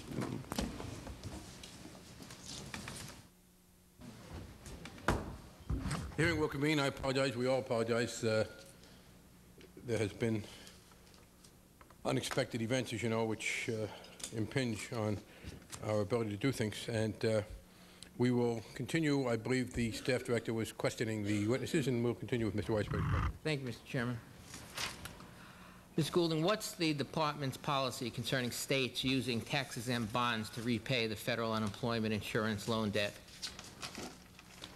We don't have a policy that says that's a good thing or a bad thing. What do you think? Do you think it's a good thing or a bad thing? I think it's something that states have to decide in the context of their own situation. And I guess I would say, based on what I've heard, there were 3 states who have actively considered this possibility: Louisiana, West Virginia, and Pennsylvania. Louisiana and West Virginia decided that it was in their interest to do so. They each, however, constructed a very different package, one from the other. And Pennsylvania, looking at the same considerations but their own situation, decided against such an option. What about the impact on the federal deficit? Isn't there an implied federal subsidy when the state issues a tax-exempt bond? There is, and that's an issue that was under hot discussion for all state and municipal tax-free bonds when the tax bill was discussed. And today, the decision has been that we can live with those subsidies. That's always, I think, a topic for re-examination. Okay, in your testimony, when you say one of the problems with setting up a federal standard is what would be the sanction, why not have a carrot rather than a stick? For example, give the states a benefit if they comply, such as a federal payroll tax credit or perhaps a sliding interest scale for repayment of debt.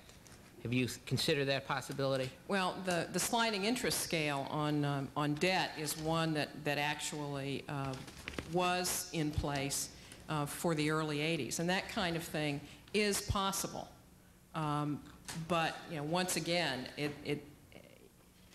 saying yes, it's possible maybe is probably an oversimplified answer to a highly complex set of circumstances, because I can recall a lot of very intensive discussions that Jim was really much more a party to than I was, when states were trying to measure whether they had met the standards in the Social Security Act amendments in 1983. It really drove a lot of highly complex analysis at both the state and federal level in determining whether states had in fact done what they were going to do in order to gain the discount, delay, or deferral of interest. In your testimony, you make reference to the extension of the 2% tax. Doesn't that simply mean that more funds will be available for loans? How does that serve as an incentive for states to rebuild their reserves? Oh, that was not, that 2/10 extension was not envisioned in any way, as far as I know, during the congressional discussions as an incentive or disincentive for states to do anything. It's federal tax. It's collected directly by the federal government on employers. And it was originally, in its original incarnation, it was meant to replenish the extended unemployment compensation account for the federal share of extended benefits. That deficit in the account was repaid in May of ¡87. And the extension of the 2/10 tax was not then to serve any kind of need or to offer any kind of incentive. It was a separate set of considerations. What was new was directing it to the loan fund as a direct deposit and boosting that loan fund. Okay, just to sum up, you agree with the General Accounting Office that should a recession hit, only 4 states would be able to withstand the recession, but it's your view that a recession is not imminent. Is that? That's right. Okay. I would say that it's not my view that they couldn't withstand a recession. I agree with them that only 4 states right now would meet the high-cost multiple standard that they outlined. That high-cost multiple looks at today's balances. It does not anticipate in any way, for example, even the collections from April to June of this year, nor does it consider collections throughout the rest of the year. Right, but if a recession hit tomorrow, the states could not withstand it, recognizing that the longer it takes for a recession, the greater the opportunity there are for states to build up reserves. Yes. Okay. Thank you, Mr. Chairman. No more questions. All right, we'll take the next panel. Next person. The next panel is a person. Mr. Ellenberger, who's the Associate Director of Safety, Health, and Social Security at the AFL-CIO, but representing the working people of America as he does, he's a panel unto himself. He testified 2 years ago at our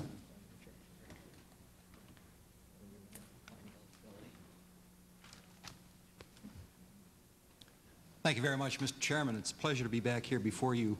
We testified before this subcommittee 2 years ago when Mr. Frank was the chairman, and I'm glad to see you back here, sir, and recognize your deep interest in the problems that the nation's unemployment insurance system is presently facing. My name is James Ellenberger, and I'm pleased to be here and privileged to be here on behalf of 14.5 million working men and women who are affiliated to unions that are part of the AFL-CIO. Those people all have deep-seated and very real interest in the functioning of this nation's unemployment insurance program. We also represent, I might add, working men and women who are not members of unions in this country, the 97 million people who are covered by, and we do so with pride in their behalf as well.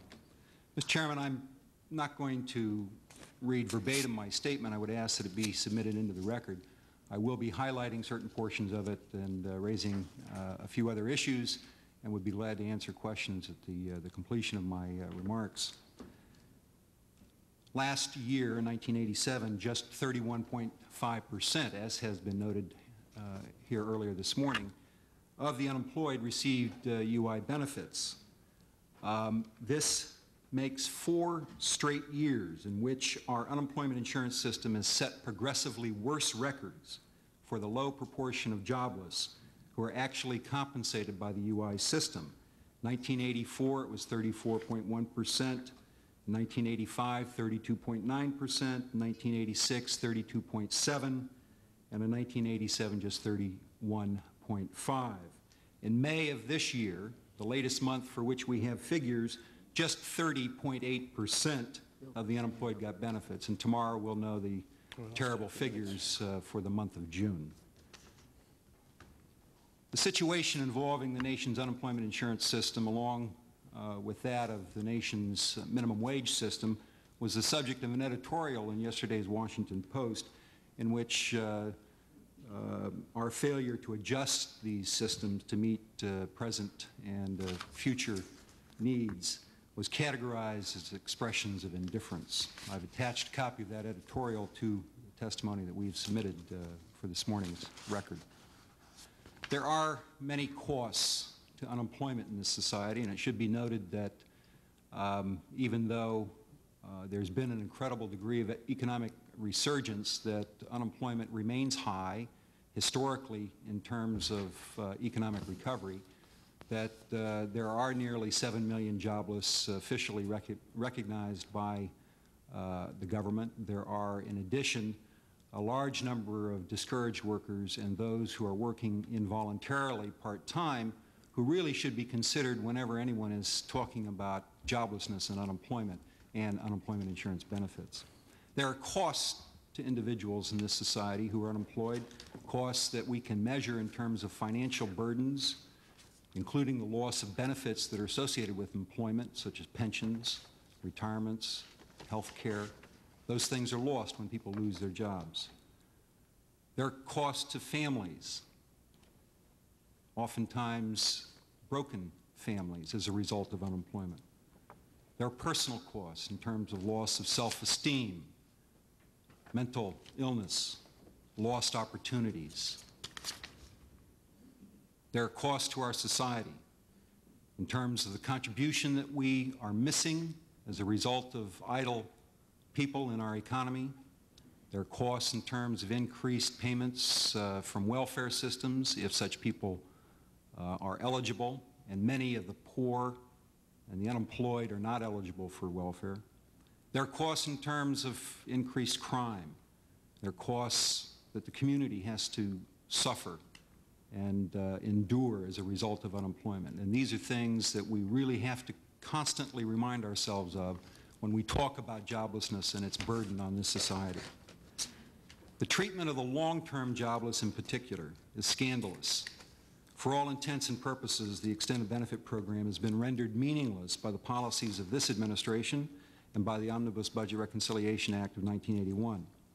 The need for those benefits has not disappeared, but they've been made almost unattainable by a change in the trigger mechanisms by which states become eligible to pay extended benefits.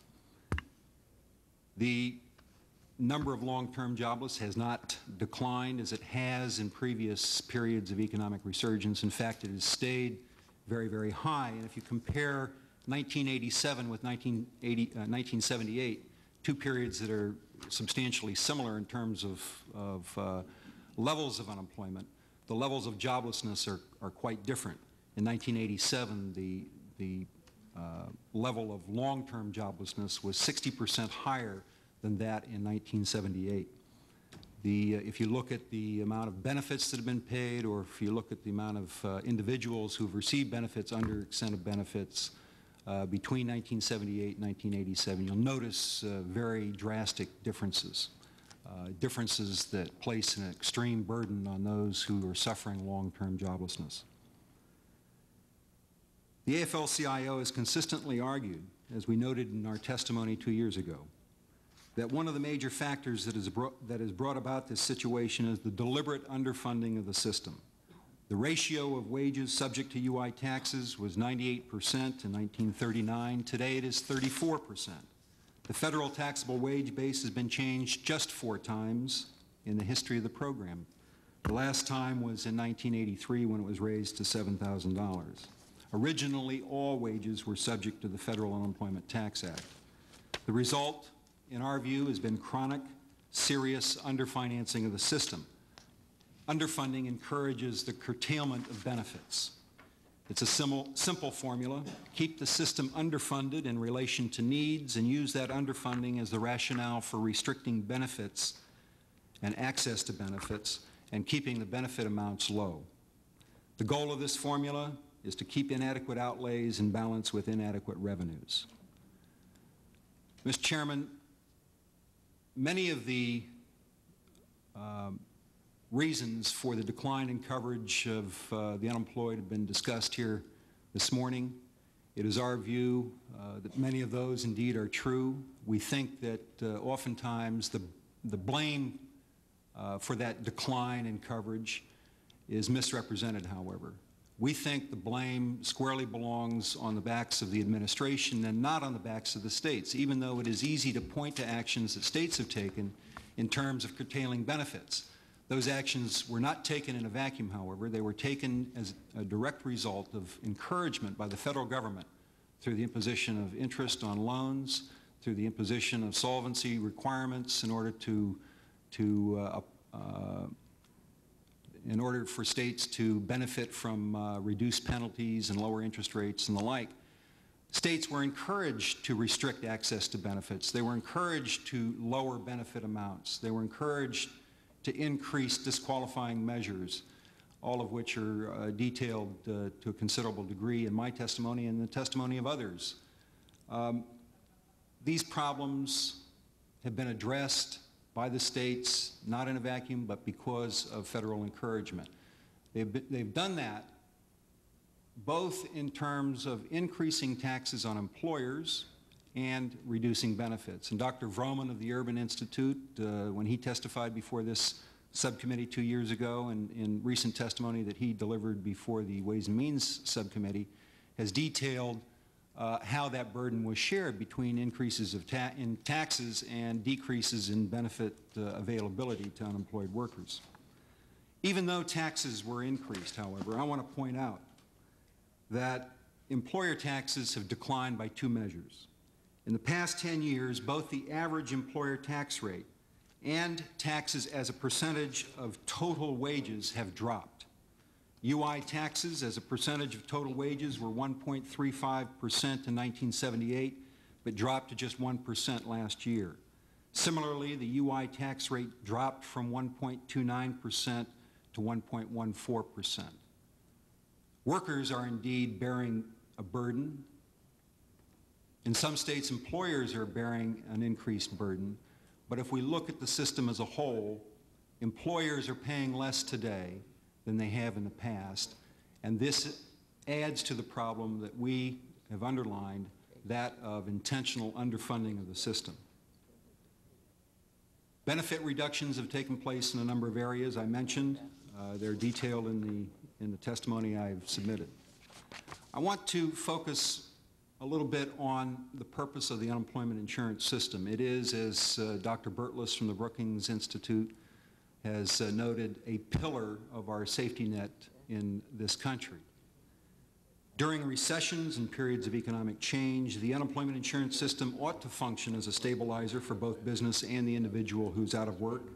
UI benefits are to provide temporary and partial income support while the jobless attempt to secure new employment.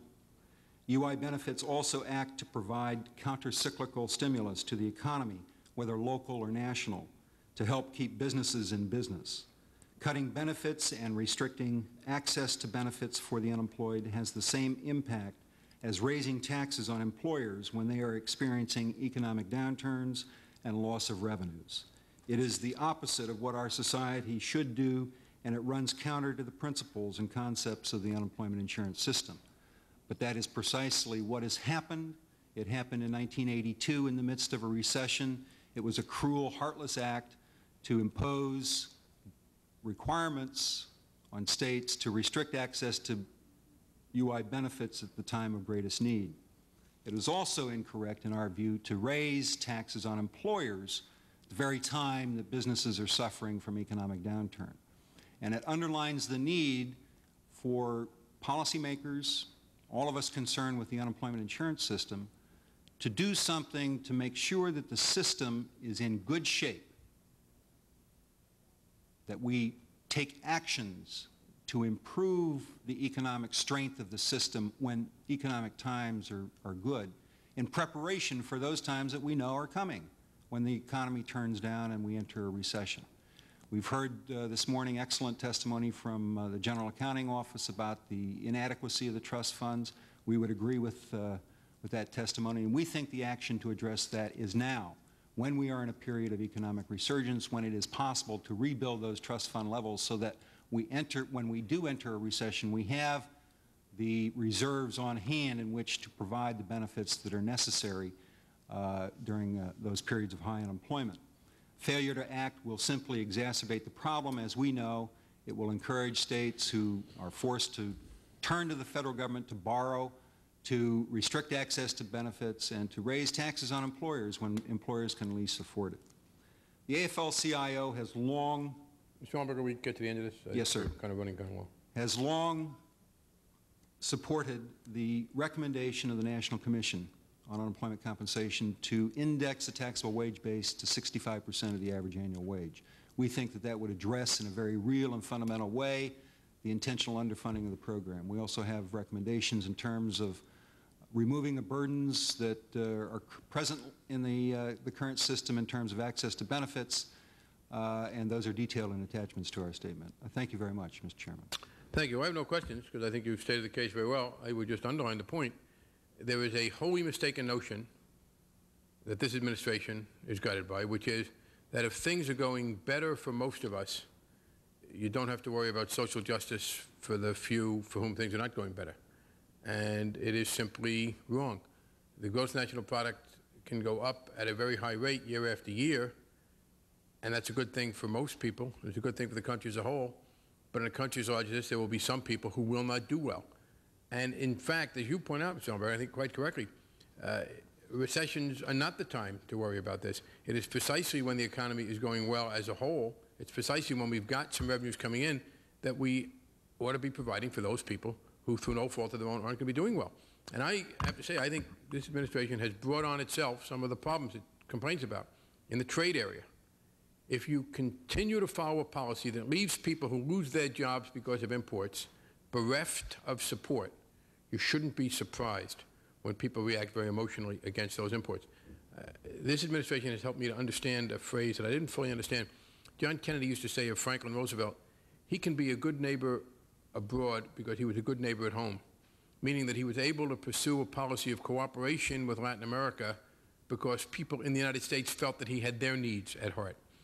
This administration, time and time again, whether it was trade adjustment assistance for workers who were hurt, unemployment where the basic safety net has been riddled, they weaken our ability to provide for those among us who are hurt. And then they wonder why they get such kind of emotional reactions. There's just no justification for the kind of things you're talking about. There are people who try to find jobs, can't find jobs. Everybody agrees to that. And to cut back and cut back and cut back precisely when things are not terrible for everybody else, I think is without justification. It may take us next year to do it, but I appreciate your reminding us, and I think this is it's an economic and a moral obligation. Of course, it's also interesting that people who've been trying to dismantle the system, when we had the stock market drop of October of last year, and there was incipient panic, all of the conservatives wrote articles about how wonderful it is that this is not 1929 because we have in place all of those provisions, nearly all of which, the enactment of which they opposed. So they talked about how this is not 1929 because we've got all these safeguards, neglecting to mention, probably there wasn't space in the article, that they had opposed the enactment of the safeguards. Unemployment insurance is one of them. Unemployment insurance, as you know, is one of the things that we now have that we didn't have before that keeps recessions from feeding on themselves. And so it makes both economic and moral sense to do better, and I just appreciate you elaborating that. Mr. Grant. Thank you.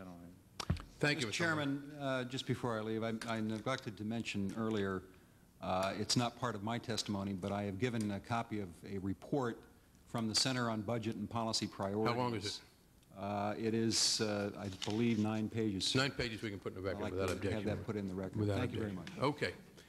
And the final witness is Betsy Justice, Chairman of the Employment Security Commission of North Carolina. Robert Malooly, who is the manager of the Unemployment Insurance Actuarial Service of the Illinois Department of Employment Security. A few last-minute changes here we had to read. Ms. Justice and Mr. Malooly, please proceed. And we have Ms. Justice here first, so we'll start with you. Thank you, And Mr. I'm going to have to Chairman. excuse myself now in the game of musical chairs, but we do want to assure you it is not for lack of interest, and your testimony is having a very real impact, and we will be paying attention to it. Mr. Grant will preside. Thank you, Mr. Chairman. I have with me the UI Director, Unemployment Insurance Director for the State of North Carolina, Preston Johnson. If you should have any questions, that is the reason I've asked Mr. Johnson to join me. At your invitation, you requested that I answer 3 concerns. I will try to do that in the sequence of events. I will not, as you will note, use my testimony verbatim. I will not read from it because there are some particular areas that I feel like need to be highlighted. I think the reason that North Carolina was asked to participate in this subcommittee hearing was because North Carolina has been quite innovative in looking at its unemployment insurance fund and looking at some taxes to assist the growth of that fund within the state of North Carolina. Your first question was the capacity of the states to build reserves in the unemployment insurance fund while repaying loans. North Carolina has not had the necessity to repay loans. We've been very fortunate in our conservative fiscal management that we've not had to do that. I can give you an example of a situation where we were at a dangerously low level and the initiative that was taken by the state. In early of '83, our trust fund had declined to approximately $200 million, and the Department of Labor had forecast that by '84 that our fund would be depleted. In lieu of that, the Employment Security Commission and several of our private employers urged our legislator to pass some amendments to the North Carolina Employment Security Law, which would rebuild and maintain our trust fund. It was twofold. First, it required changing the taxable wage base from its fixed level of $7,000 to a flexible tax base of 60% of the average annual wage. This would keep growth in taxable wages in line with benefit liability, plus would prevent the continual shifting of the tax burden to the low-wage employers. Second, it required a temporary escalated tax ranging from 10 to 40% each year. This was designed to rebuild the trust fund at a more rapid rate during a forecast period of a healthy economy, which I note has been the topic of discussion this day as to the strength of the economy, and now is the time to strengthen your trust fund. The net result of this legislation was a significant tax increase for our employers.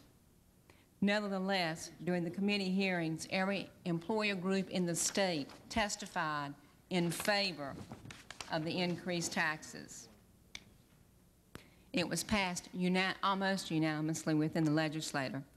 2 years ago, we could see our trust fund rebuilding at a rate faster than was required, and this was due to the unexpected rapid increase in North Carolina's economy. In fact, in 1987, our average unemployment rate was 4.5%. We have a civilian labor force of 3.2, and approximately 3.1 million are employed to date.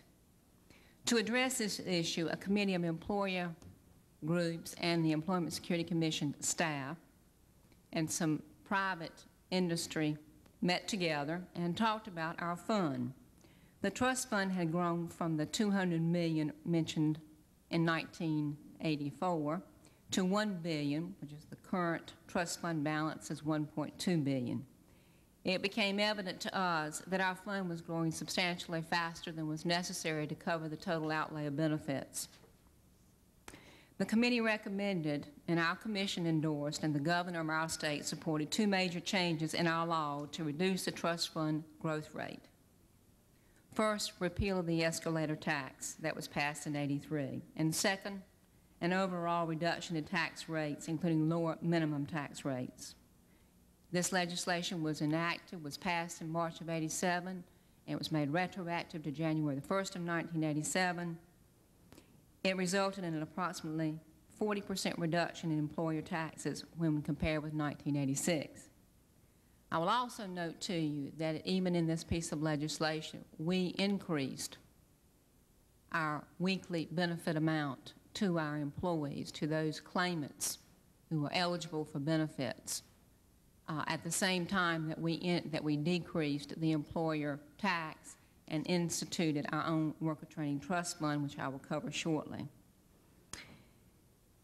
As for benefits for unemployed workers, we feel that our benefit formula is excellent. It is designed to provide a benefit approximately equal to 1/2 the weekly wage loss for about 87% of all claimants.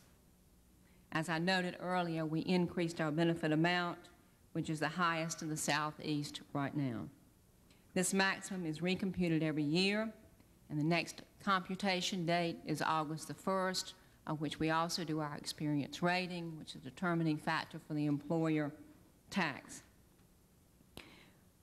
At this time, on August the 1st of 1988, the weekly benefit amount will be recalculated at 66 2/3 of the average weekly wage in the state of North Carolina.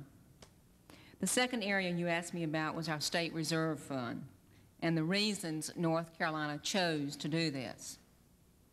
In looking at North Carolina and looking at the growth of our fund and looking at the federal cutbacks that North Carolina has experienced since 1981, we have lost in excess of 500 positions within our state. Our local offices are combined for job service and unemployment insurance. We have 78 local offices across the state and 5 branches. The committee, with the endorsement of our legislators, agreed that it was time for North Carolina to take the initiative. We were lowering our taxes to our employers, we were increasing our weekly benefit amount, and at the same time we were looking at a substantial federal funding cutback. We needed to keep our local offices open. We needed to continue to provide the service to the unemployed and those looking for employment in the state of North Carolina. In doing so, the committee recommended, and it was passed, that a 20% add-on to the state unemployment insurance tax be added. That is, we were giving a reduction on one end and taking on another tax, attaching it to the federal of 20%. The fund is administered by the state treasurer's office. The fund in itself will serve two purposes. The interest off the fund. The reserve fund is set aside. It will not be activated unless the fund in Washington is depleted. It is a backup for the state of North Carolina. In addition to that, the fund, the interest off of this fund, can be used for three reasons, or three purposes. It can be used to keep our local offices within the Employment Security Commission open. It can provide refunds to employers. It can fund programs specifically for the benefit of unemployed workers, including but not limited to adult basic education, adult high school, or equivalent programs, occupational skill training programs, assessment, job counseling, and placement programs. We think that's one of the key elements within this fund, the State Reserve Fund and the Worker Training Trust Fund, is the interest off of the State Reserve Fund gives North Carolina the option to train those individuals that are having difficulty finding jobs in the state of North Carolina. It is there for labor force development and is there to continue to provide a service. We chose this approach to reduce the impact of federal budget cuts rather than levy a separate tax on employers specifically for Employment Security Commission operations. As you know, our employers across the nation are paying considerably more in feudal taxes than are being appropriated back to the states to administer the Employment Security Commission system. Even though these tax monies may not be used for any other purpose and are just shown as growing surplus in that account. It was felt that a separate state tax on employers for a service on which they have already been taxed was grossly unfair to the employer community. The State Reserve Fund for the state of North Carolina and the Worker Training Trust Fund, we feel, provide a fair way to reduce the budget cut impacts, since only the interest earned from the employer taxes will be used to offset budget cuts. Well, it's been 1.5 years since that fund was established. We currently have slightly more than $50 million in the State Reserve Fund and approximately $3 million in the Worker Training Trust Fund. Our legislators are in session. There's an appropriations bill now being considered, of which $1.3 million or approximately $1.6 million is being considered for focused industrial training through the community college system to assist those individuals who may be losing their jobs due to obsolescence of skills. And that will be across the state of North Carolina. The additional $1.3 million, or $1.6, will be appropriated to our agency to keep our local offices open to cover the additional 41 position cuts that we are anticipating for this fiscal year. We estimate that by 1991, we will have approximately $200 million in our State Reserve Fund, and that the interest to the Worker Training Trust Fund will amount to some $40 million, about $15 million in 1991 alone. Already, we've had inquiries from about 25 states across the nation, including Hawaii, who visited our office in order to see our local offices in operation and to also look at the fund itself. The third area you requested that I address was a recommendation to encourage adequate state reserves and maintain an attractive economic climate for industry and labor. I think, as we've all heard here today, there's no easy way to accomplish this, nor is there a quick fix where reserves are inadequate. The principle to accomplish this is very simple. Tax revenues for unemployment insurance benefits must keep pace with the potential liability to pay these benefits. One of the original principles of the unemployment insurance was to build up a reserve during good economic times to pay benefits to the unemployed during downturns. We've heard that reiterated on several occasions this day. Implementation becomes very difficult. Competing forces, one wanting higher benefits for unemployed workers and other wanting lower taxes for employers, if successful, will always result in inadequate reserves. One step toward addressing solvency, which 16 states have already implemented, is a flexible tax base. It is only logical that as wages continue to rise each year, tax revenues must keep pace. Without a tax base, that keeps pace with wage increases. Any increase in tax revenues must be borne to a greater and greater degree by low-wage employers. Once a state determines what UI coverage or benefit levels are proper for them, then action is necessary.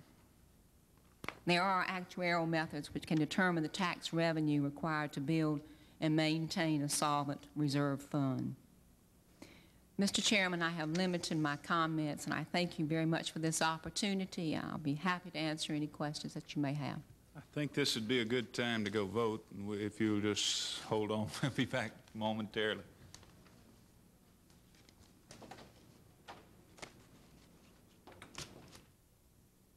Mr. Malooly, why don't we have your testimony? Who's Mr. Malooly? You're Mr. Malooly. Why don't we have your testimony, and then we can have some questions. Okay. I'm Robert Malooly, manager of Unemployment Insurance Actuarial Services, and I'm here representing Sally Jackson, who's the director of the Illinois Department of Employment Security. At my left is Henry Jackson of our Economic Information and Analysis Division. In my remarks, I will address the problems faced by the Illinois UI system and the solution that we chose. I will also comment on federal solvency standards for state UI trust funds. To give you an idea of the problem that Illinois faced, in 1973, manufacturing represented 38% of total employment in the state. By 1987, manufacturing accounted for only 19% of our jobs.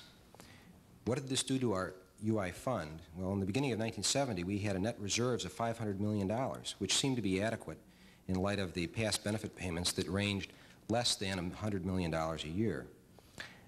However, while Illinois paid only $89 million in benefits in 1969, by 1970, benefit payouts doubled to $180 million.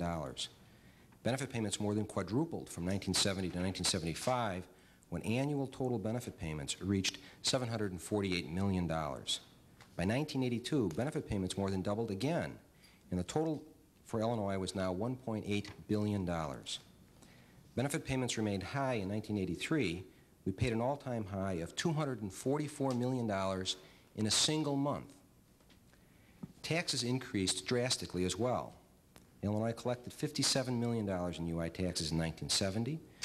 Collections increased to over $1 billion by 1983.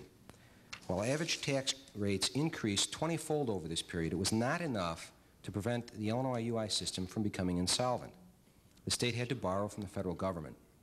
This debt peaked at $2.5 billion in 1983. Could Illinois have avoided the situation? Well, we've looked at it, and it's very unlikely. More prompt action to cut benefits and raise taxes could have helped, but it would not have been enough. Had we followed the example of the states that never had to borrow, Illinois would still have incurred over $1 billion in UI debt during this period. States were slow to react for a number of reasons. As was mentioned earlier, the Congress suspended the FUTA penalty taxes for a period, and there was an expectation that the Congress would go in and forgive some of the debt. These rules were changed very abruptly. Instead of forgiving the debts, the Congress went in and, effective on April 1st of 1982, imposed interest on any new loans. The imposition of interest came at a very bad time, but the overall effect was a good one for the system. State legislatures, business representatives, and labor organizations were compelled to work together to find a solution to the insolvency of their UI program. They recognized their roles and acted responsibly. Unfortunately, there's an area in the program that the rules are not nearly as clear, and that's administrative financing. States are responsible for running their programs, but the funding of these programs comes from the federal government. The Secretary of Labor allocates the money to the states. Historically, state administrative decisions which raise the cost of operating state programs have been rewarded through the federal funding mechanism. This process actively discourages states from reducing the cost of their programs and undertaking various efficiencies. This arrangement does not seem reasonable. The Congress should consider turning over the financing of the administrative costs to the states. States are already responsible for financing benefits, which are on average 90% of the cost of these programs. It seems entirely reasonable that states could be held accountable for managing the remaining 10% for administration. But what did Illinois do to solve its insolvency problem? There was various attempts throughout the period, but it was not until 1983 that extreme action was taken. Illinois was in the depths of the second recession in 3 years, and the Congress had imposed interest on any new UI loans after April 1st of 1982. Business and labor leaders also recognized that they faced a common problem which would require sacrifices from both sides if the solution was to help the state's ability to recover economically. After intense negotiations, Governor Thompson secured an agreement that resulted in a $2 billion solvency package. Business agreed to contribute 60% through increased taxes, and labor agreed to contribute 40% through reduced benefit payouts. This package, coupled with improving economic conditions, finally restored solvency to the Illinois UI system, but it required long-term sacrifices. Over a period of 5 years, Illinois collected almost $3 billion more in tax revenue than was paid out in benefits. This enabled the state to completely repay its UI debt at the end of 1987, and we closed the year with a trust fund balance of over $300 million. Illinois adopted some unique provisions to address this problem because there was a conscious decision on the part of business and labor not to build up an overly large UI trust fund. We simply could not afford it. Illinois linked benefit levels to the conditions in the trust fund. We established triggers which would allow for either a freeze on benefits or a 10% reduction if all three triggers were met. On the tax side, the employers agreed to a special surcharge. If the fund balance falls below $80 million on May 15th of any year, a surcharge is triggered to help avoid the imposition of FUTA penalties. We decided we'd rather tax ourselves to fund our system than to incur the federal penalty taxes again. In essence, this legislation, which took effect in 1988, institutionalizes the principle that business and labor share responsibility for maintaining the solvency of the UI system. It also helps Illinois responsibly manage its UI system without holding extraordinary amounts in its UI trust fund. I understand that the committee is interested in the issue of the optimum balance for trust funds. While the Congress may be urged to mandate the 1.5 standard that was addressed earlier, we would caution against that approach. For Illinois, this would mean a trust fund balance of between $3.9 billion and, if we adopted the 3.0 standard, $7.9 billion. We must be very prudent when we're managing our UI system. Holding too much in the UI trust fund can be bad for a state's economy. The assets of the trust fund are capital which would otherwise be available to the businesses in the state. When deciding how much money to have on hand, the state must balance the need for prudent reserves against the cost of those reserves to its economy. States with a recovering economy, such as Illinois, must be especially careful. We're not in the situation that North Carolina faces. This decision is not one that can be made in Washington. It must be made at the state level and continuously reevaluated as economic conditions change within the state. The money in the trust fund should serve a purpose. We shouldn't hold money that will not be used. And to quote, paraphrase Claude Pepper when he was speaking about the Social Security trust funds, every dollar in the trust fund should have a reasonable chance of being used to pay benefits. If there's little or no chance that a dollar will ever be used to pay benefits, what purpose does it serve? Should states ever plan to borrow? Illinois thinks that we should. States could face a situation if they wanted to avoid borrowing where they would be faced with cutting benefits below what would be a reasonable replacement for lost wages, or raising taxes so high that it would drive businesses into bankruptcy or force them to leave the state. States which exhaust their trust funds can borrow from a special account set up specifically for that purpose. We should not think that borrowing is something to be avoided at all costs. And in conclusion, I would suggest that the proper role for the federal government with respect to unemployment insurance is that of a prudent banker. I think to go beyond that role is inappropriate. States need to understand that they must carefully manage their own UI system. Congress should not send conflicting messages by attempting to manage state trust funds legislatively. I recognize that it will be very difficult for the individual states to balance the need for trust fund reserves with the cost of building those reserves. But the individual states are in the best position to do this successfully. I would like to thank the committee for the opportunity to testify today. Thank you. Ms. Justice, tell me again where the state of North Carolina gets the revenues from for the state reserve fund. The state of North Carolina actually had an opportunity because our fund was growing so quickly in Washington. We were able to reduce our employer tax in excess of about 14% the first time. That fund, the state reserve fund, is built on what would have been a total tax refund to the employer in the sense of a tax reduction. We initiated a state reserve fund based on a 20% or a 14% tax, between 14 and 20%. What would have been a total rebate to them, the employer agreed to allow us to tax them. It's a surtax that's added on to the existing federal tax. Mm-hmm. But you're still a part of the federal Yes, sir. system. We still have a federal, before we made that decision, we consulted with USDOL regarding that before we made the decision to set up our own fund and initiated that piece of legislation. What I want to make sure of is what you use that fund for. Now, you use that for retraining and sensitive job areas. No, sir. Is that right? The State Reserve Fund is set aside. It cannot be utilized for anything except to pay benefits to the unemployed. It will be activated when the fund in Washington reaches a level of depletion or near a zero level. I would also like to say that our fund, the State Reserve Fund, has a cap on it. Once it reaches 1% of the total taxable wage base, or total taxes, wages in North Carolina, that it will be, the reserve fund will reach its cap, and therefore that tax will no longer be legislated. What would that be in dollars? In dollar amounts, I have to ask Mr. Johnson. Do you remember?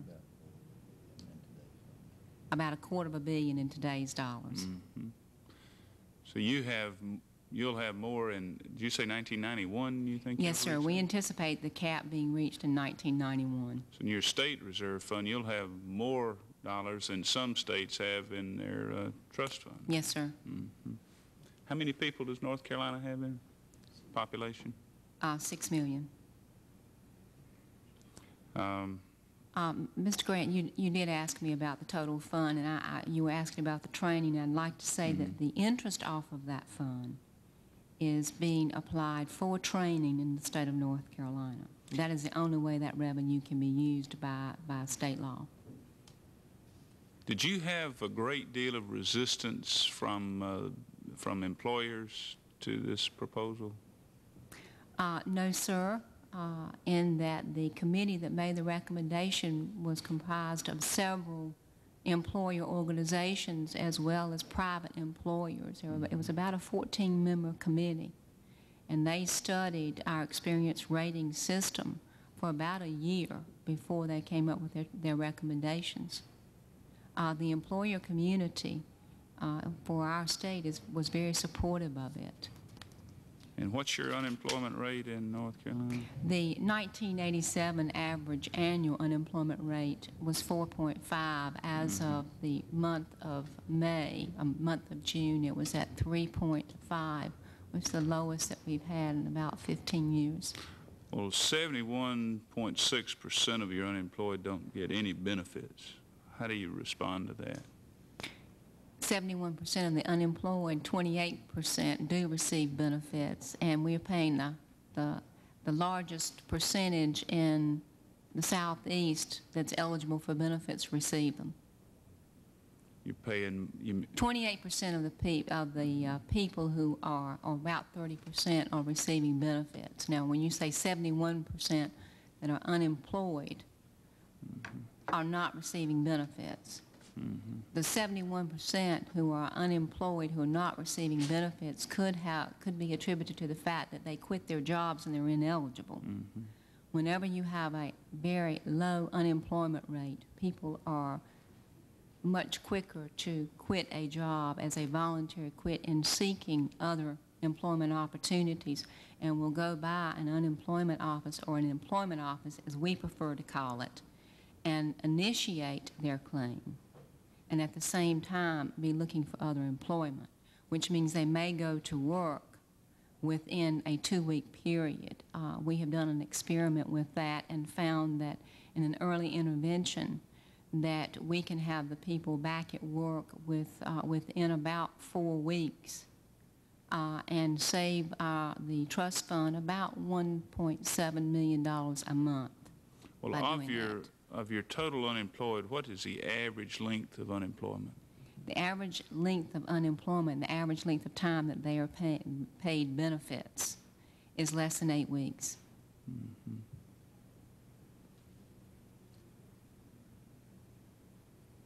Mm-hmm. Mr. Justice, can I ask you, do you know that for a fact as to the 71%, why they are not being covered, or is that just speculation? Have you done a study to examine the 71+% who are unemployed and who are not receiving benefits? Have you done a study to show that, in fact, these people quit their jobs and that is why they are not eligible, or could there be other reasons as well? We have not done a study. In Florida, over a third of our benefits are paid from interest on our reserve. What's the case in North Carolina? Mr. Johnson. In excess of 40% last year. No wonder North Carolina's sending all those banks to Florida. You people know what you're doing up there. taking the money from Florida and financing that business. Mr. Maloney, could you have forecast the increase in the benefit payouts? I think if we did, no one would have believed us. We have a very elaborate forecasting tool in a computer model, and we run a variety of economic assumptions through it. We ran our current law through the last double-dip recession, and it forces us to borrow, but we recover very quickly. If we told people that our benefit payout was going to increase as drastically as it had, it just would not be believed. Did you tell them? The forecasting tools were not available back in the mid-'70s. It's a fairly recent development, beginning in 1983, to really take control of the system and begin to look at what are the options, what are the costs of various alternatives. And we can cost out a wide variety of economic assumptions or legislative proposals and tell the state legislatures what that means in terms of continued growth, a severe recession, modest recessions, long-term recessions, and they're in a better position to decide what to do with the UI system. They are continuously involved. Business and labor meet practically every quarter and look at the outputs from our forecasting tools. Almost 71% of your total unemployed receive no benefits. 71%, and yet your reserve fund now was it 200 million? Did you say? It was 300 million at the end of the year. It's very difficult to tell what's happening to people who don't come through our doors, which is the majority of the 71% that don't receive benefits. But if someone is laid off from their job and they have the required qualifying wages, which in Illinois are only $1,600 in a 4-quarter period, and they meet the eligibility requirements, they are paid benefits. In the major solvency effort in '83, we did not eliminate eligibility for any of our claimants. I'll phrase it a different way, do you think then that you may have a very large potential unfunded responsibility? Not in terms of that 71%. Those are people who have either chosen not to come in or would not be eligible if they did. Re-entrants to the labor force who don't have any prior wages are not eligible for unemployment in Illinois, and that's true in probably most of the states. How long are they eligible in Illinois? 26 weeks is the maximum benefit eligibility. What about North Carolina? It's just 26 weeks. Just one question. Mr. Mullooly, unlike North Carolina, where a surcharge is triggered on the upturn of the economy, in Illinois, surcharge tax is triggered on the downturn when a recession is about to begin, and it seems when business are least able to pay it. Does that make sense? Well, the surcharge that triggers in would only trigger in under conditions in which the federal penalty tax would trigger in anyway. It's at a lower rate, and those proceeds in many instances are enough to avoid the triggering of the federal penalty taxes. So it's not a situation of avoiding a tax. It's just that we've decided to tax ourselves a little bit sooner at a lower rate to avoid the imposition of federal penalties. But why not tax yourself when the economy is good to build up the reserves for when the economy goes down?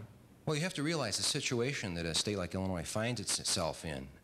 We had tremendous economic dislocation. We lost 500,000 jobs in the manufacturing sector alone.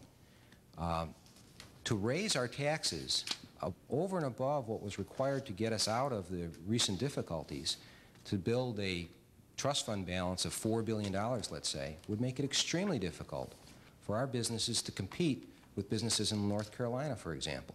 Well, isn't that the argument then for a federal standard? Then you won't have to worry about your businesses competing with businesses in North Carolina or any other states, because all the states would have to maintain the same level of adequate reserves.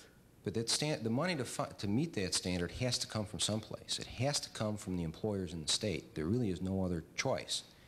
And to raise taxes over and above what's required to pay current benefits and build a reasonable reserve in your trust fund after a period of very serious economic dislocation would not be good for the state. It would probably create more unemployment because businesses would simply leave. We do presentations to plant site committees all the time, and unemployment insurance costs are one of the very first things they ask about.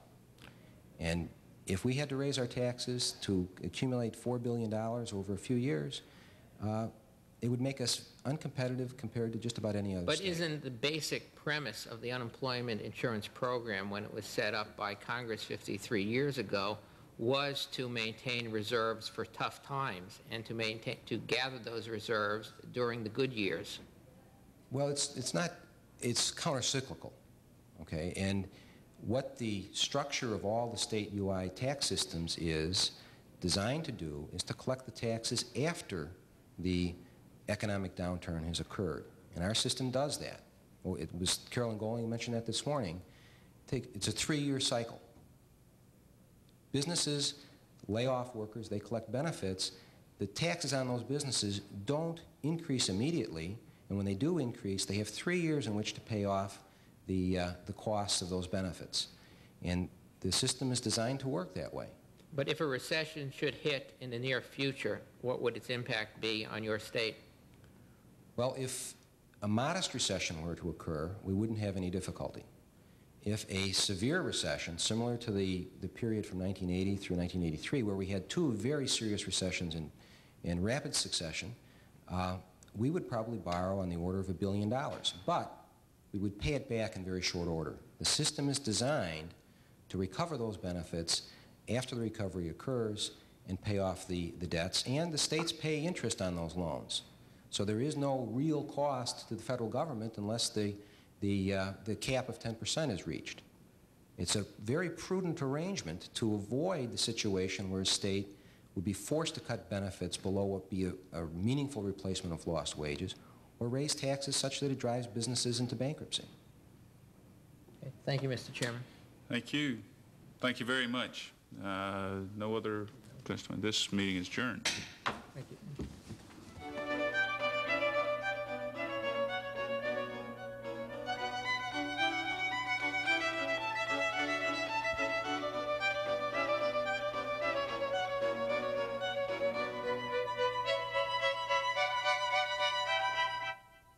If you'd like more information on this hearing on the unemployment insurance system, you can contact the House Government Operations Subcommittee on Employment and Housing in room B 349A of the Rayburn Office Building, Washington, D.C. 20515.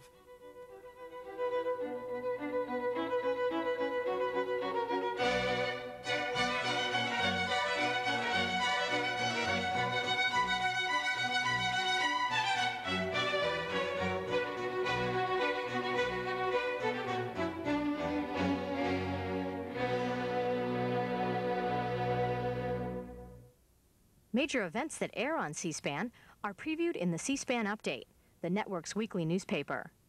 The update gives you the big picture on the week through its reports on programs we